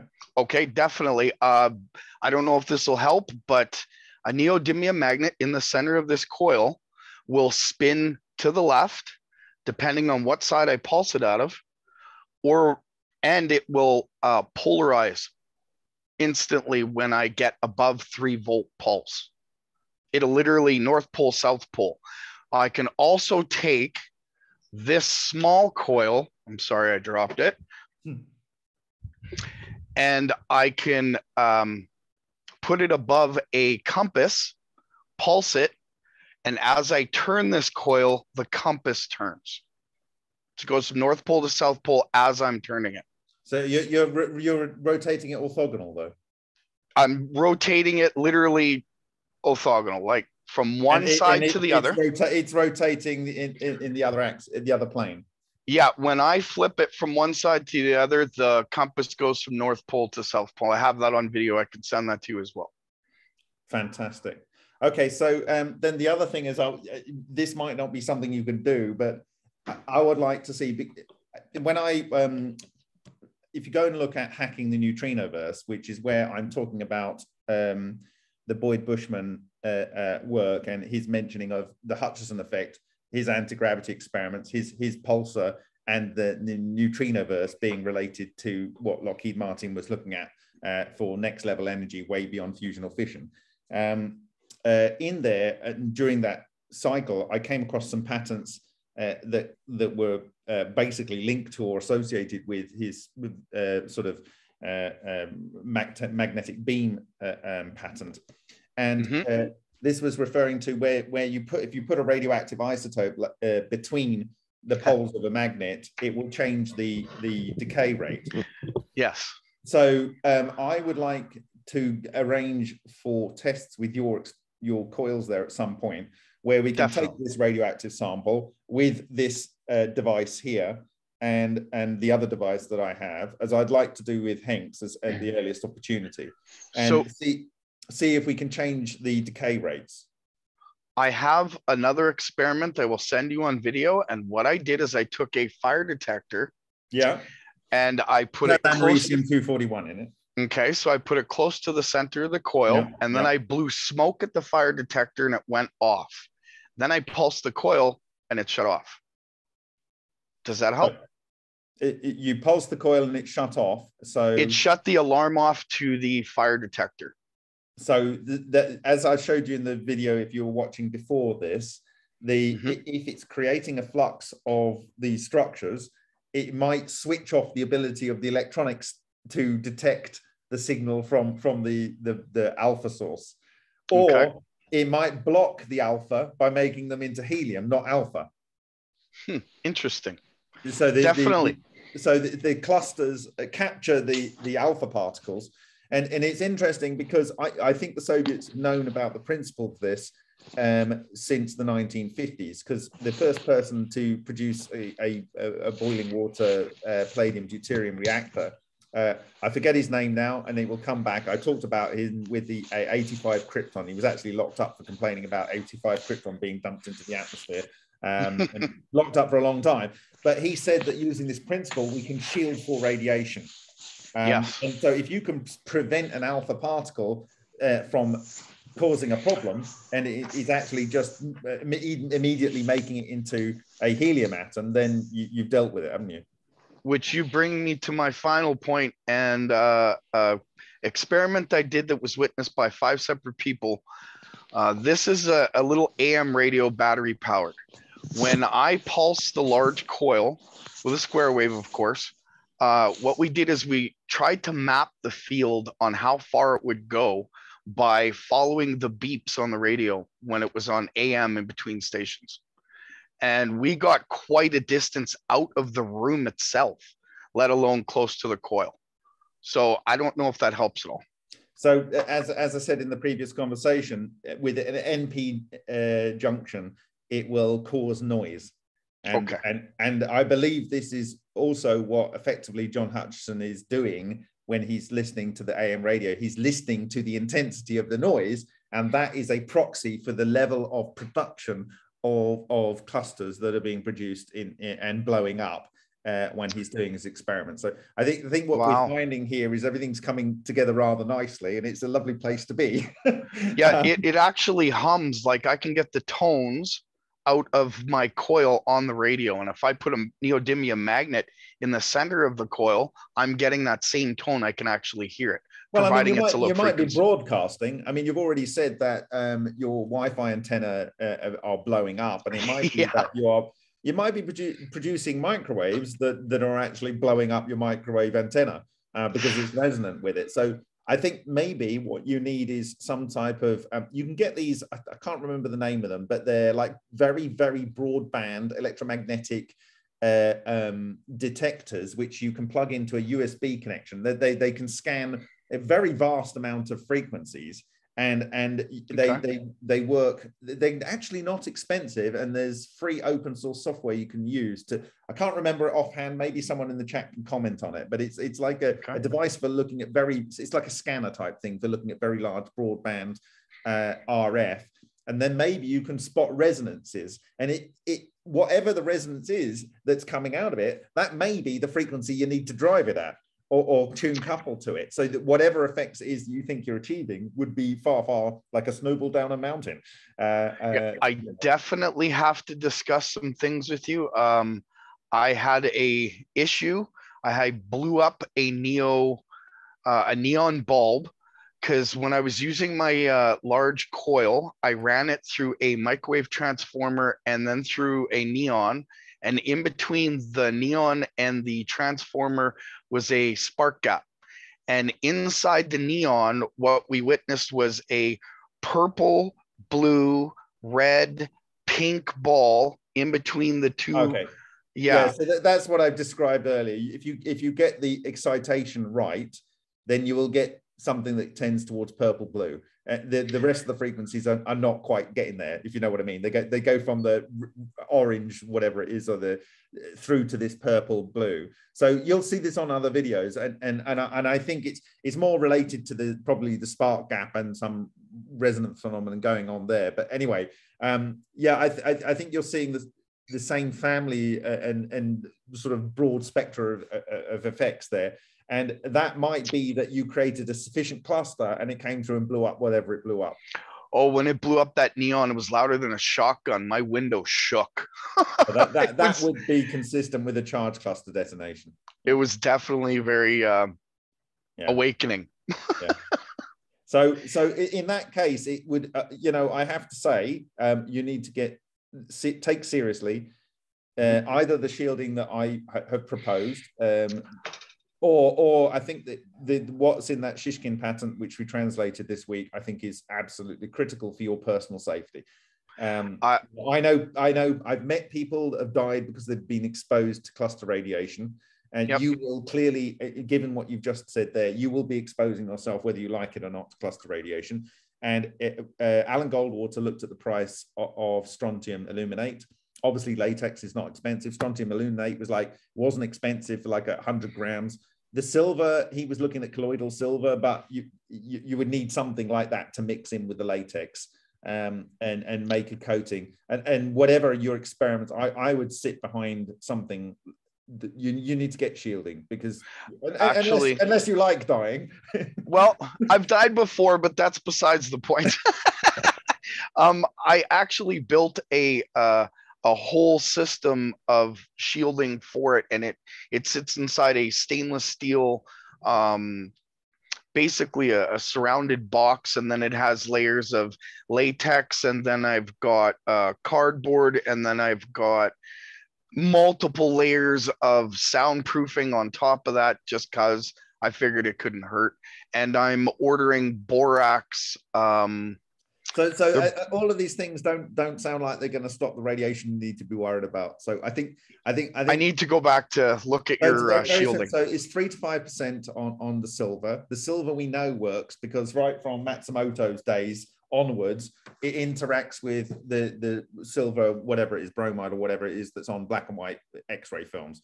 It excites it, and there's good reason to believe that would be because it's able to have the freest conduction electrons. It's the most conductive metal. Okay, so that excites it, and then you want to capture it, and the capturing is in these phosphor zones, these NP type structures that are in the zinc sulfide but if you go and look at phosphors on YouTube, not on YouTube, if you go and look at phosphors on Wikipedia, you can have all of the phosphors, and it lists strontium aluminate there, it lists zinc sulfide. So you might already have something in your workshop or nearby that you can get, and then you mix it in with, depending on which phosphor you're using, you mix it with the latex and sometimes with or without like silicon dioxide, like you get this sol gel or whatever it is, I don't know.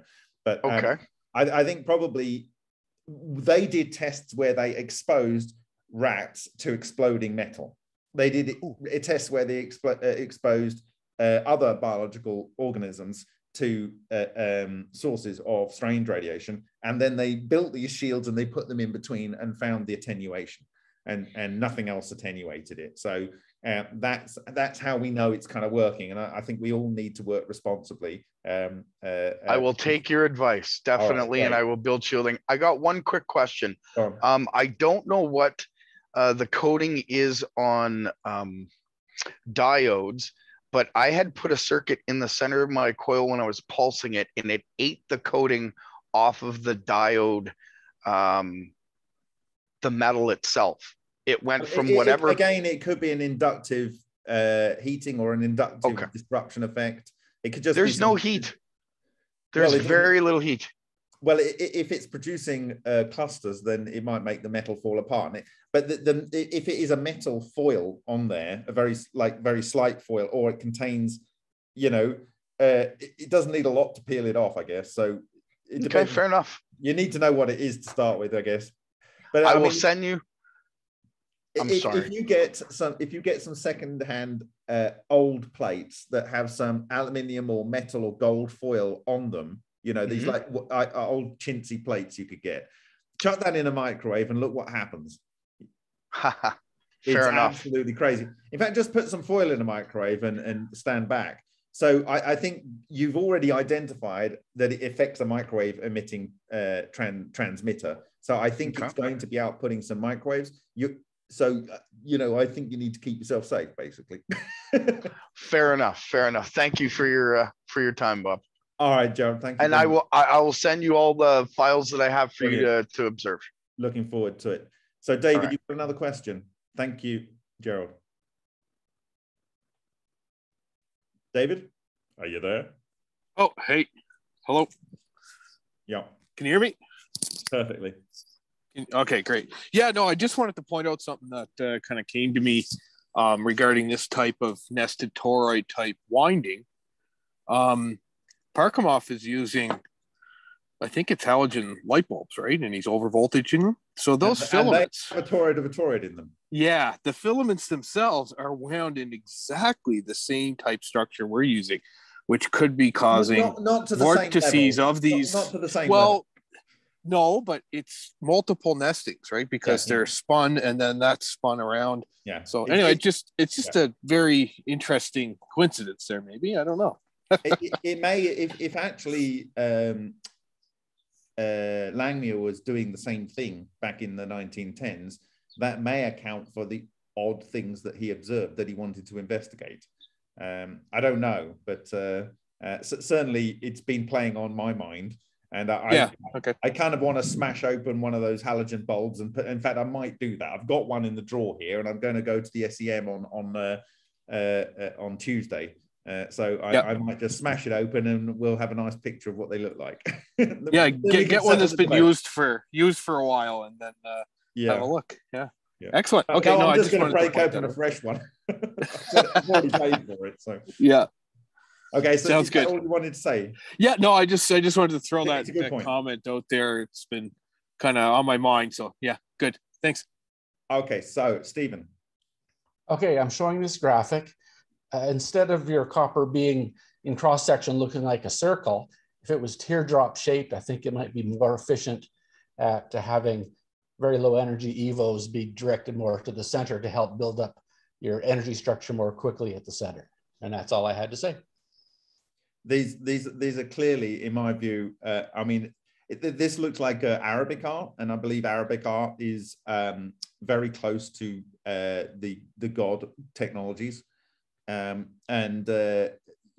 interesting thing, I don't know where the error is here. If this is from the Arabic world, there will be deliberate errors in the mosaic, because they say God is the only one that's perfect. I think you're right, but certainly I believe that this will be a representation of this technology at work when it was understood, and then it got passed down through in the iconography and skills of the Masons. So yeah, thank you very much, Stephen. So Dan. Yeah, it's actually, I don't really have a question. I just saw that Ken Pratt was unable to raise his hand, and so I just wanted to. Oh, okay. So Ken. Yeah. Yeah. So Ken, if you go down to the bottom and click on reactions, and then you can, there's a thing there that says raise hand, but you can just speak anyway, Ken. Okay. My Zoom doesn't have the reactions button, and it doesn't have the raise hand button. okay. So I'm kind of limited, but I have questions concerning the coherent nature of your clusters. If it gets too big, it blows up. If it gets unstable, if it's too energetic, it blows up. If it gets too unstable, it blows up. So, okay, so the reason why I'm asking is I have this project I've been working on for several years, and it is the Oleg V. Griskovich 5 megawatt generator, which is basically using get rid of some of these things so you can see. It's using ball lightning in a confined toroid of water, circulating the water with the ball lightnings inside the water, past pickup coils to produce electricity. This is a general schematic of it. He mentions in this paper that comes off of Rex research that he purposefully introduces a lot of errors in his patents and in his descriptions. But I have tried to replicate that. So I started off with what he did here, which was a vortex generator, a water vortex generator.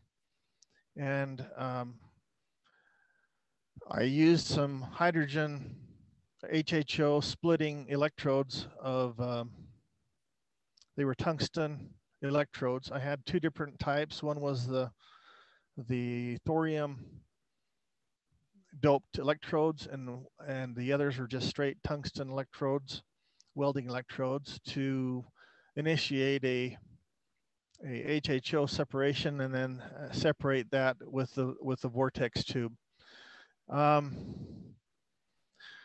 I ended up with a toroid that looks like this, a pickup coil on the outside of it.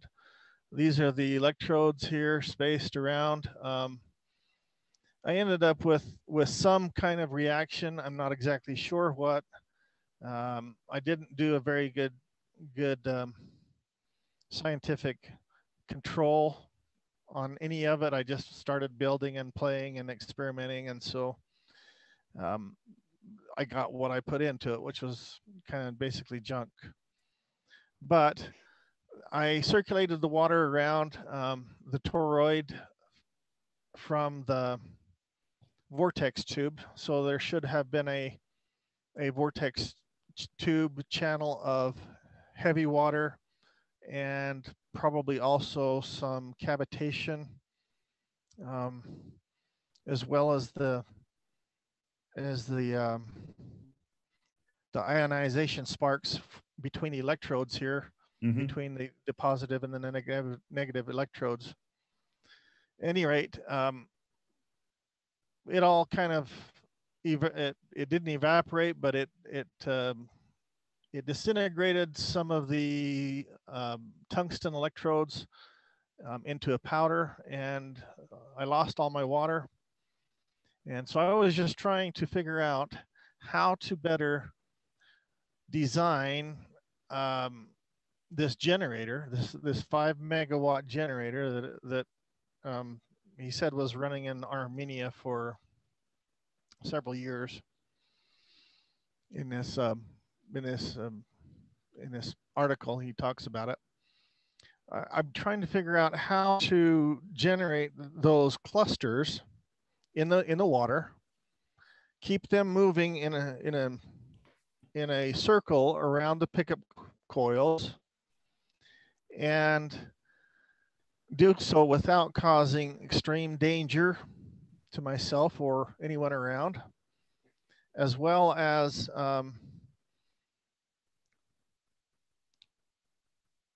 trying to figure out all of the different things and parts and pieces to make it work.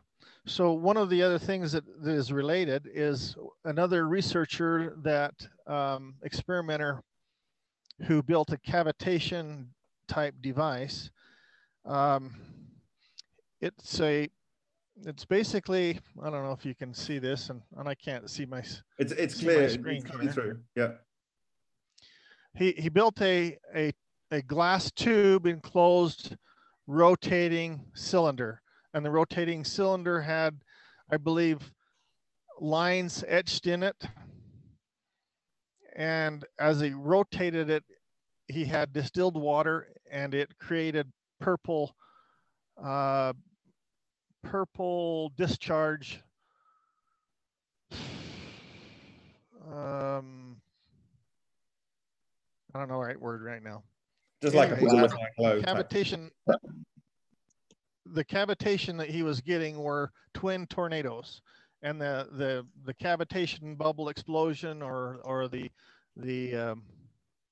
effect that he was seeing was the purple light was coming between the two the tips of the two tornadoes where the two cavitating tornadoes touched, and then it would self-circulate, self-pump around this Tygon tubing, and the Tygon tubing would deflect a magnet, or a compass. And so that was basically a generator. He didn't explore the magnetic aspect of it any further. He was more interested in the light emissions and the spectrum emission of the was violet, that just purple. Was that just with fluid dynamics, or he put electrical input as well? Yeah, no, he had no electrical input in it at all. He just had basically a spinning cylinder inside a quartz glass tube. So I'm trying to develop a generator and to replicate this generator one way or another that that creates a magnetic field of flowing liquid. And that's basically my questions and my thoughts. Okay, so can I address the last point first and work backwards? So if you look at the work of Vladimir Vysotsky, a professor at Kiev University, he has done many experiments. You go and look at these, where he has done a discharge of a water jet into a plexiglass thing. It's produced cavitation, and he produces the same blue light that you will have observed, or this claimant will have observed in his experiments. He's then observed what he believes is Zazas, coherent sound, but it seems to have the same properties as strange radiation at a distance from this device. And he's explored that it's kind of producing X-rays as well. Now, there's another paper you should look at, which is a 2006 paper by Roitskev, where they are evaluating the failure of the Chernobyl reactor. And he says it's due to the turbine 4 being held and then released, and there was basically an inductive release, and it was like many megawatts of discharge, produced a very large number of these clusters, which he calls Loschak's monopoles, but they're exactly the same thing as Shishkin is discussing, which he says is magnetotoroelectrical radiation, MTER. And regardless of what the source of these are, because I'm going to be translating a paper by Shishkin et al., where they are saying that it is because of the radioactive isotopes doing exactly what I'm saying is occurring in the Hutchison effect. Because the reactor was, and this is the same problem with what happened at Fukushima. You have this massive production of charge clusters. Wherever they're coming from, wherever these clusters are coming from, they went into the oxygen, dissolved into the water, the oxygen being paramagnetic, and it then went round the water systems in the plant. And when you read the paper, it will say the magnetic energy, the magnetic field in the emitters or the Low-Shax monopoles, or whatever you like to call them, that were bound to the oxygen nuclei were so significant that it forced metal pipes off the wall and cabinets to blow open. And he personally went, and I think Shishkin's been there as well, and witnessed all of these phenomena, which are not to do with the explosion. They look and smell like a magnetic effect. And then secondly, these clusters then went into the oxygen in the air above the reactor.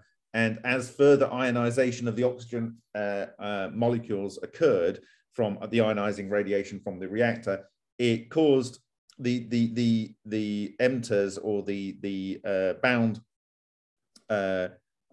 clusters on the oxygen molecules, prevented the normal promotion and dropping down of the electrons into the shells. So it produced a weird light, the different spectra of light. And this was witnessed by thousands of people, where they looked above the reactor, and it's kind of fudged on as everything else is on that wonderful HBO documentary. But they do show this weird ethereal glow, and it's not Cherenkov radiation. It is this radiation caused by these bound structures on the oxygen, producing these weird light that you would never normally witness in any other walk of life. You would only witness it in this kind of walk of life. And I'm reminded of Henk and David's comments that when sometimes they're looking into the reactor, it doesn't really capture it necessarily on some of the videos that have been shared, but when you actually look into the reactor, what you see with your eyes is weird light that you don't normally expect to see in other types of experiments. And maybe they can both have a discussion on that point. But I think what's happening in the claimant apparatus is that they will be producing these charge clusters. They will be binding themselves to some of the dissociated water, and then as that goes round, that will be magnetized water because of these magnetically charged particles bound to the oxygen in there. So that's one thing. And if you think about that and how you can use that, that might give you an idea about how you could make a technology from it. Then the other thing was, I have to say, you need to be protecting yourself. I don't want to keep going on about this, but now there's no excuse. We know how to protect ourselves from this radiation, and it is free to use. So whatever you're doing an experiment like this, you should be protecting yourself. So please, it's not a lot of money to invest to keep yourself safe. So that's the other one. And then the first, you were talking about problems with tungsten. Tungsten effectively will rapidly oxidize to W2O3. This will leave a lot of protons. You've got a lot of electrons there. That produces the charge clusters, and then your tungsten falls apart. And particularly, there's one alpha particle isotope that is it's not the bulk of tungsten, but it'll cause, when all of those atoms alpha decay, it just fragments your tungsten. And this was observed in the 1990s by Tadahiko Mizuno, where he had an event in his tungsten electrode and it produced a COP of about 800. It's been observed by David Hudson in the 1980s when he was using electric arc furnace with a thumb-sized electrode. It's been observed by Henk Uren in Vega experiments, and it was also observed by Langmuir in the tungsten filament light bulb, and it was observed by the Sapphire group. So tungsten is a real problem. Ken Shoulders got around it because in the death ray of Tesla, he used a tungsten-fed wire, and he wasn't caring about the fact that it was being consumed because it would come off a spool and it would keep feeding it through as the electrode for the emission of the electrical particles of matter, as he called them, that form the coherent matter beams. In the case of, he either used that or he used a mercury liquid metal, and Ken Shoulders kind of combined the two. He had a tungsten filament, tungsten electrode, like your welding electrode, and he wetted that with mercury so that it was like a sacrificial self-healing cathode that he used to produce his two-level tores to do his exotic vacuum object experiments. So you've always got a problem with tungsten. Tungsten's great because it's paramagnetic, so it loves to consume and collect these structures. If they're flying about, they will go into the material and aid with its destruction. In the same way that aluminium is very good at being destroyed by this, in the same way that it's paramagnetic in oxygen. So you have that, but also tungsten has a low work function. It's highly conductive relative to the density of the material. And that is a big factor that plays. It has this very high oxidation state, so it loves to grab oxygen. So when you have oxygen that gets loaded with exotic vacuum objects, these MTECs or whatever, they're bound to the oxygen, and the tungsten's got them. They want to come together, and you have a scenario where the tungsten wants to be with the oxygen more than like, it's like absurdly attracted to each other, and so the normal rapid rate of oxidation goes through the roof, leaving you, if you've got a water in there, vast numbers of protons with all this electron flux, and the whole thing cascades, and poof, there goes your tungsten. So you're going to always have a problem with the tungsten electrode. So and it's difficult to get around that. I think there's another group that claims to be living in another universe, and they think they can use a tungsten electrode, and it's nothing to do with these things, but it is. And you just can't get around it. It will, if you can't keep the things away, it will destroy it, which was part of the discussion we had earlier. Now, sorry, go on. I've had great success with nickel and the platinum groups. That's been the electrodes that I've been using that have a lot of longevity in my experiments. Because they don't have this rapid oxidation that they do. And in the case of nickel, nickel doesn't absorb hydrogen. It adsorbs, it doesn't absorb. It's good for splitting hydrogen to making hydrogen. Copper, in theory, is quite good, because also hydrogen doesn't like to go into copper. And in fact, that's mentioned in the steps to the nuclear the discovery of electronuclear collapse, because it specifically doesn't absorb hydrogen. The hydrogen clusters on the surface, along with the fact that copper is very conductive. And if it is the cathode, it's emitting electrons, it's an electron source. So that makes it a very good material to produce these clusters. So maybe you could consider copper as a solution to this. The thing is, it will conduct the electrically active ones in there, and eventually your copper will just look like it's melting, but it hasn't. It's partly melting and partly just falling apart in the way these things do. So your reactor that you're looking at there, so I saw when you were just skimming through the paper on Rex Research that Frolov was mentioned, and Frolov has done some excellent work, and I need to talk about that more. But Frolov has been following the Soviet sphere over unity research field for a very long period of time, and has written excellent books, even in English, which you can access. So I'd recommend looking at Frolov if you haven't already done that.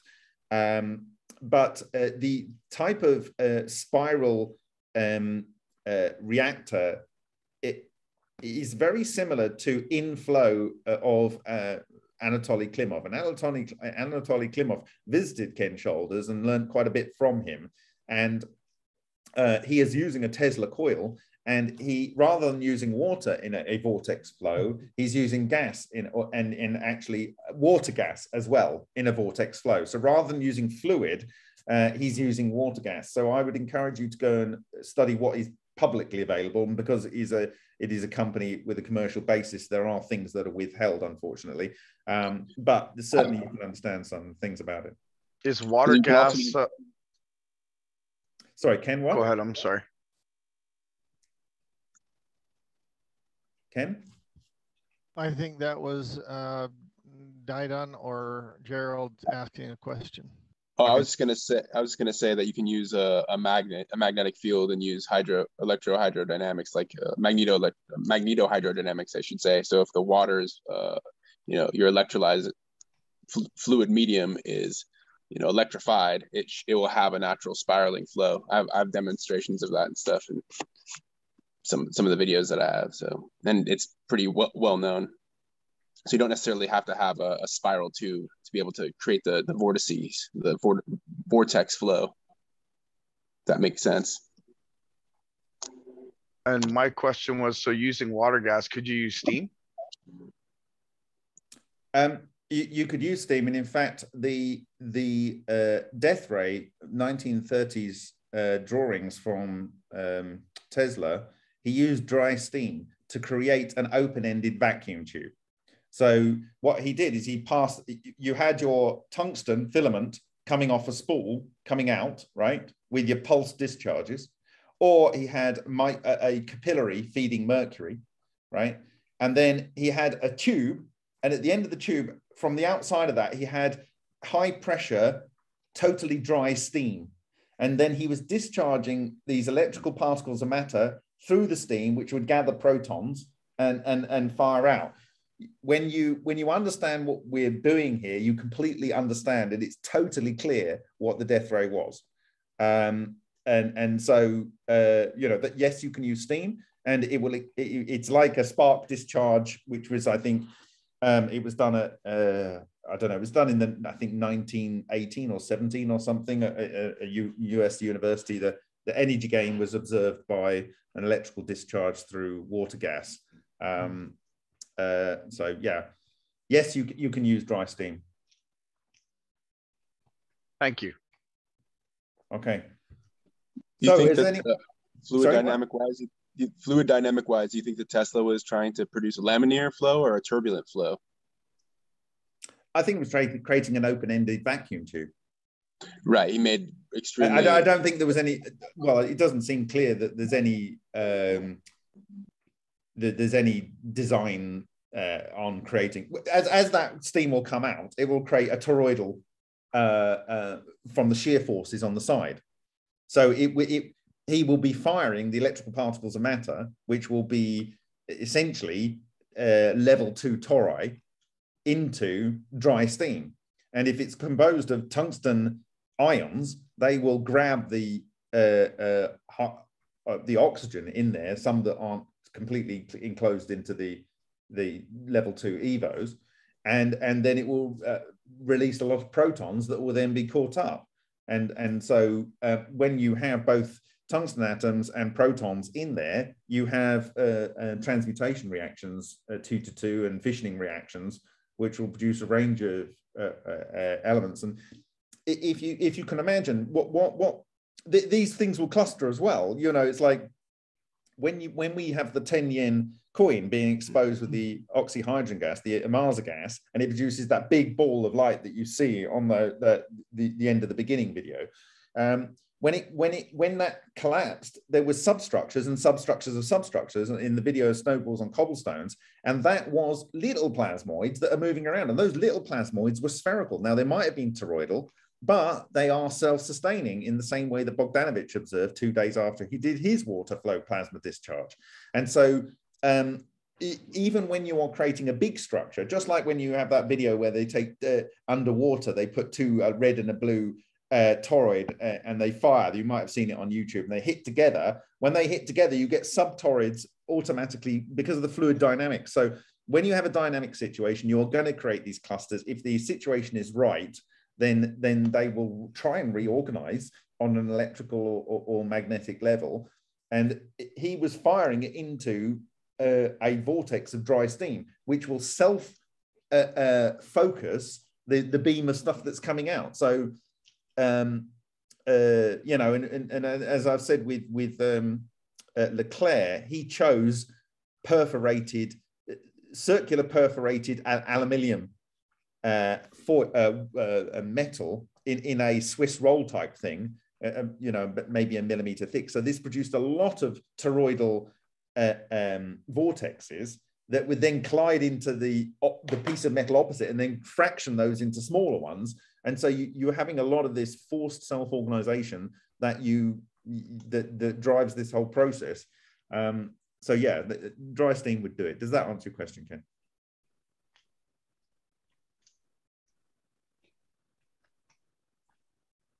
Okay. Does anyone else have anything they want to say? Henk, did you want to talk? I asked a question a little bit earlier. I'm going to have a look here. People are having a conversation in the chat, which is also great. I have a different device that's not based on ball lightning or whatever. I've built a electric I guess you could call it a generator. It's more like a glorified battery charger. Taken an electric motor and attached it to 3 separate alternators, and I could charge 3 battery banks all at once. And I use very little wattage to do it. So I've got videos on my channel in case anyone wants to see it. And if you want the schematics, just ask, I'll give them for free. Fantastic. Open source. Brilliant, Gerald. Thank you. Thank you. Yep. What's your channel? What's your YouTube channel? Winnipeg Enlighten for Truth. So I'll put it in the chat because it kind of, please. I'll put it in the chat. Thank you very much, Gerald. We need much energy to go forward. Yes. This generator puts out 660 amps DC right now. So do you have, is there a working principle, or it's just you're spinning a motor and expecting to get 60 times the energy out, or are you just getting 60 times the amps at less voltage? Because usually you can't get a free lunch there, you know. Well, we got to look at the, There's no such thing as a free lunch. It doesn't work that's like what that. I'm trying to say too, Okay, so it's a treadmill motor and it has a few added principles to it. There's a flywheel, there's an oversized pulley that's actually a 3-slotted pulley that runs 2 alternators in the front, and then the flywheel runs a separate alternator in the back. I control the input to the brushes on all the alternators. Therefore, I control the output of the alternators, and that makes the treadmill motor run easier for a lower wattage. I've got videos on it, and you can check it out. I'll do a demonstration if Bob would like one day. Yeah, that's cool. Nice. There's one thing there, Bob, that I wanted to bring up. You mentioned someone, actually, I won't call it out, but I mean, if you guys ever see stuff mentioning these bi-toroid transformers or MEG type generators and claiming they get all this free energy out, you know, it's due to the magnetic flux not going here or there, you know, using flux type models to say, yeah, this is going to produce free energy. Be very wary, because it's usually a bloody scam. I have tested bi-toroid type transformers, these MEG type devices, and they don't work. And there's a reason why they don't work, and it has to do with scalar potentials. But people don't generally go that far into the theory to try and explain it. And, oh yeah, it looks great. It looks like it's going to make free energy. But, you know, be wary when you start seeing people talk of those type things, and, oh yeah, we'll sell you a kit for this and the plans. Look, you know, look, it works. Here's the math, right? Be wary. So I don't want people wasting their time on stuff that really isn't real or doesn't have any real potential to do what we're really trying to do here with, you know, if it was that simple, sometimes we'd all be doing it already, right? But we want to focus our energies on the things that are really going to provide us with the technologies for the future here. So just a warning to some people in case you're looking into these things. I've spent lots of money and time investigating some stuff that was dead ends, right, too. So thanks, everyone. Well, that's a great comment. And it is well to remember that there are scam artists everywhere. And so thanks for sharing that. I mean, you know, a lot of people have said that John Hutchison has been less than, he's been economical with the truth sometimes, but actually I've always found him to be absurdly honest. And, you know, when I asked him about some criticisms that, you know, he faked some of his effects, he says, well, you know, I told these TV guys that it would take 3 to 4 weeks or longer to set up the equipment, but they wanted to come over 2 days later. And I told them, I'll put on a show. But, you know, yeah, it was faked. But he was just completely like, there was no filter. It was like straight out with exactly what happened. And he's been open about that. Unfortunately, you have these videos. There's a couple of videos where they are the people doing these videos where he said, like, you can come in 3 or 4 weeks time when I'm ready for you, but they went and filmed him anyway. But to a certain degree, the samples do not lie. The samples themselves are showing something that was demonstrated to Tom Bearden's scientists in 1992, and that is cold forming of metals. And that in itself is an application that has huge applications if it doesn't do long-term damage to the structural integrity of the formed metals themselves. Let's say you wanted a seat, like a cast aluminium seat. You can go and buy a cast aluminum seat, right? But are you going to be melting that aluminium, or are you going to be doing cold forming and putting it in a mold, which could be done at room temperature? And you know, that itself has huge industrial applications. You know, if you could do the same with alloy wheels and stuff, cold form alloy wheels, anywhere you could save a large amount of energy just with those particular applications. We've got huge implications without getting into the more sort of esoteric and woo-woo stuff that ball lightning appears to be able to do with ease. Okay, so anyone else got anything that they want to ask or say? And ask Henk or Dave or Cosmic Dave or whoever. Ask each other if there's anything people want to ask of direct to different people.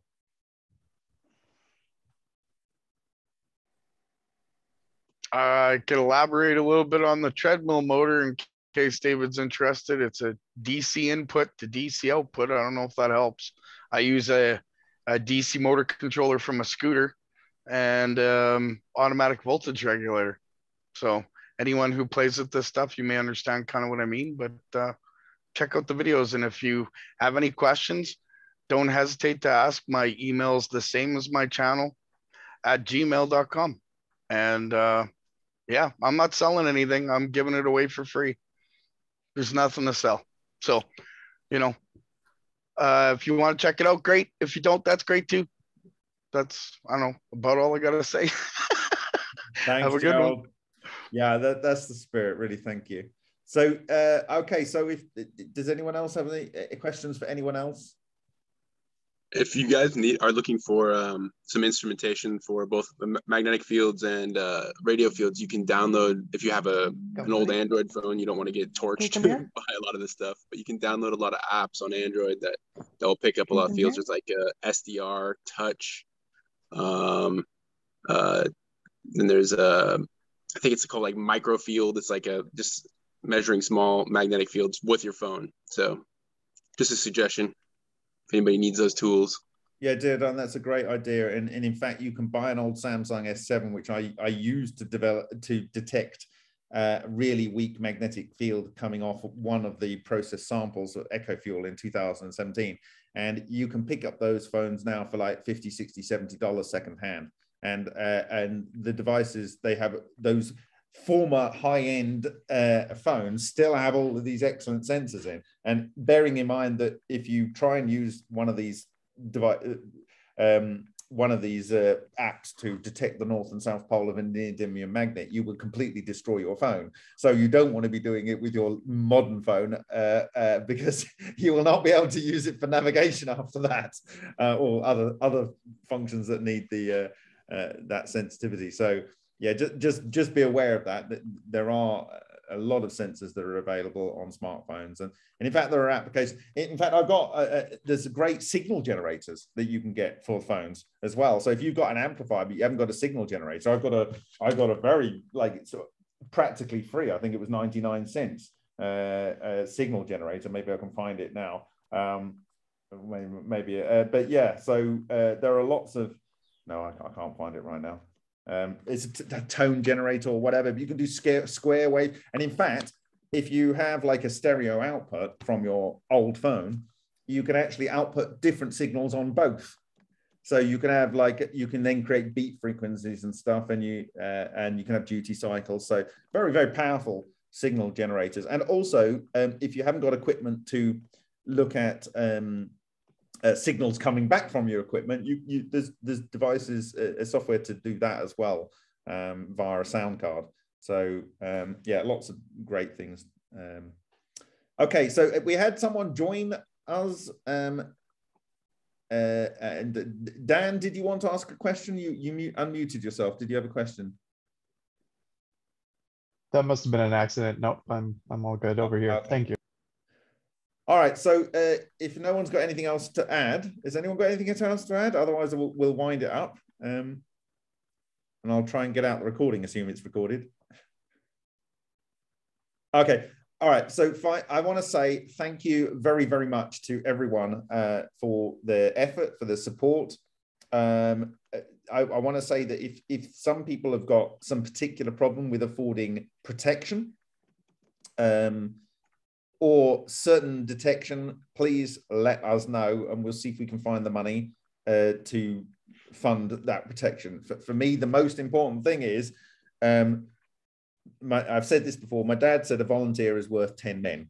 And you guys are people that have been following this story and you have your own background and experience to bring to the table.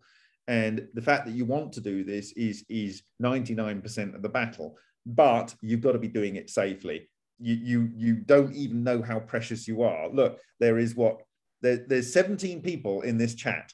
Okay, it wasn't publicized very early, and I don't want too many people at this stage in the game because there's competence here of a very high level.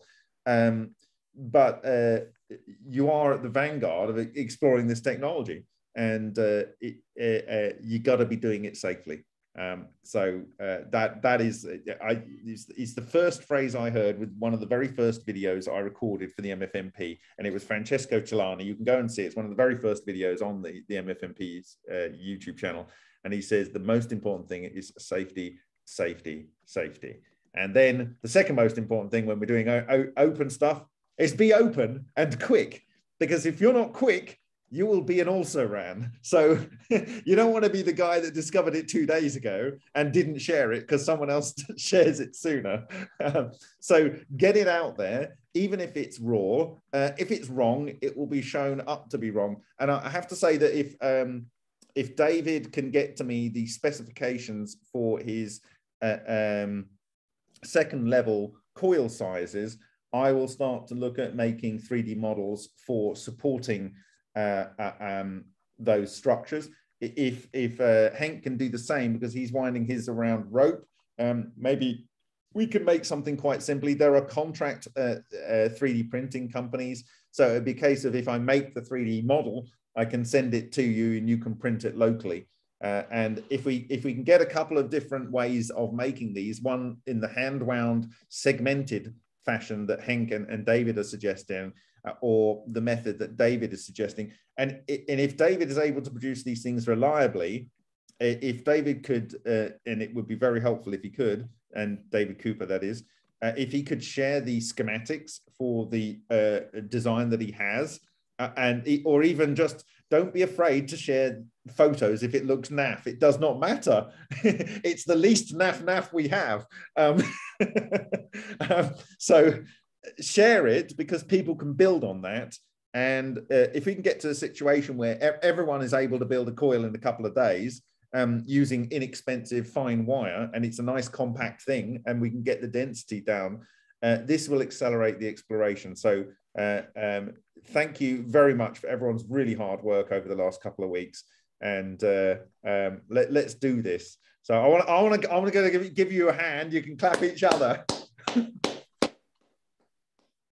Cheers, guys. I'm going to call it a night now. So just you can open up your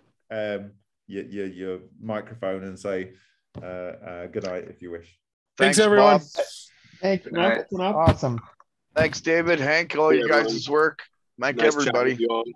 Yeah, thanks everyone. That's really good. Thank you. Great, guys. I'm going to awesome work, everybody. Cheers for now. That's good. Have a good night, all. Bye. Good job.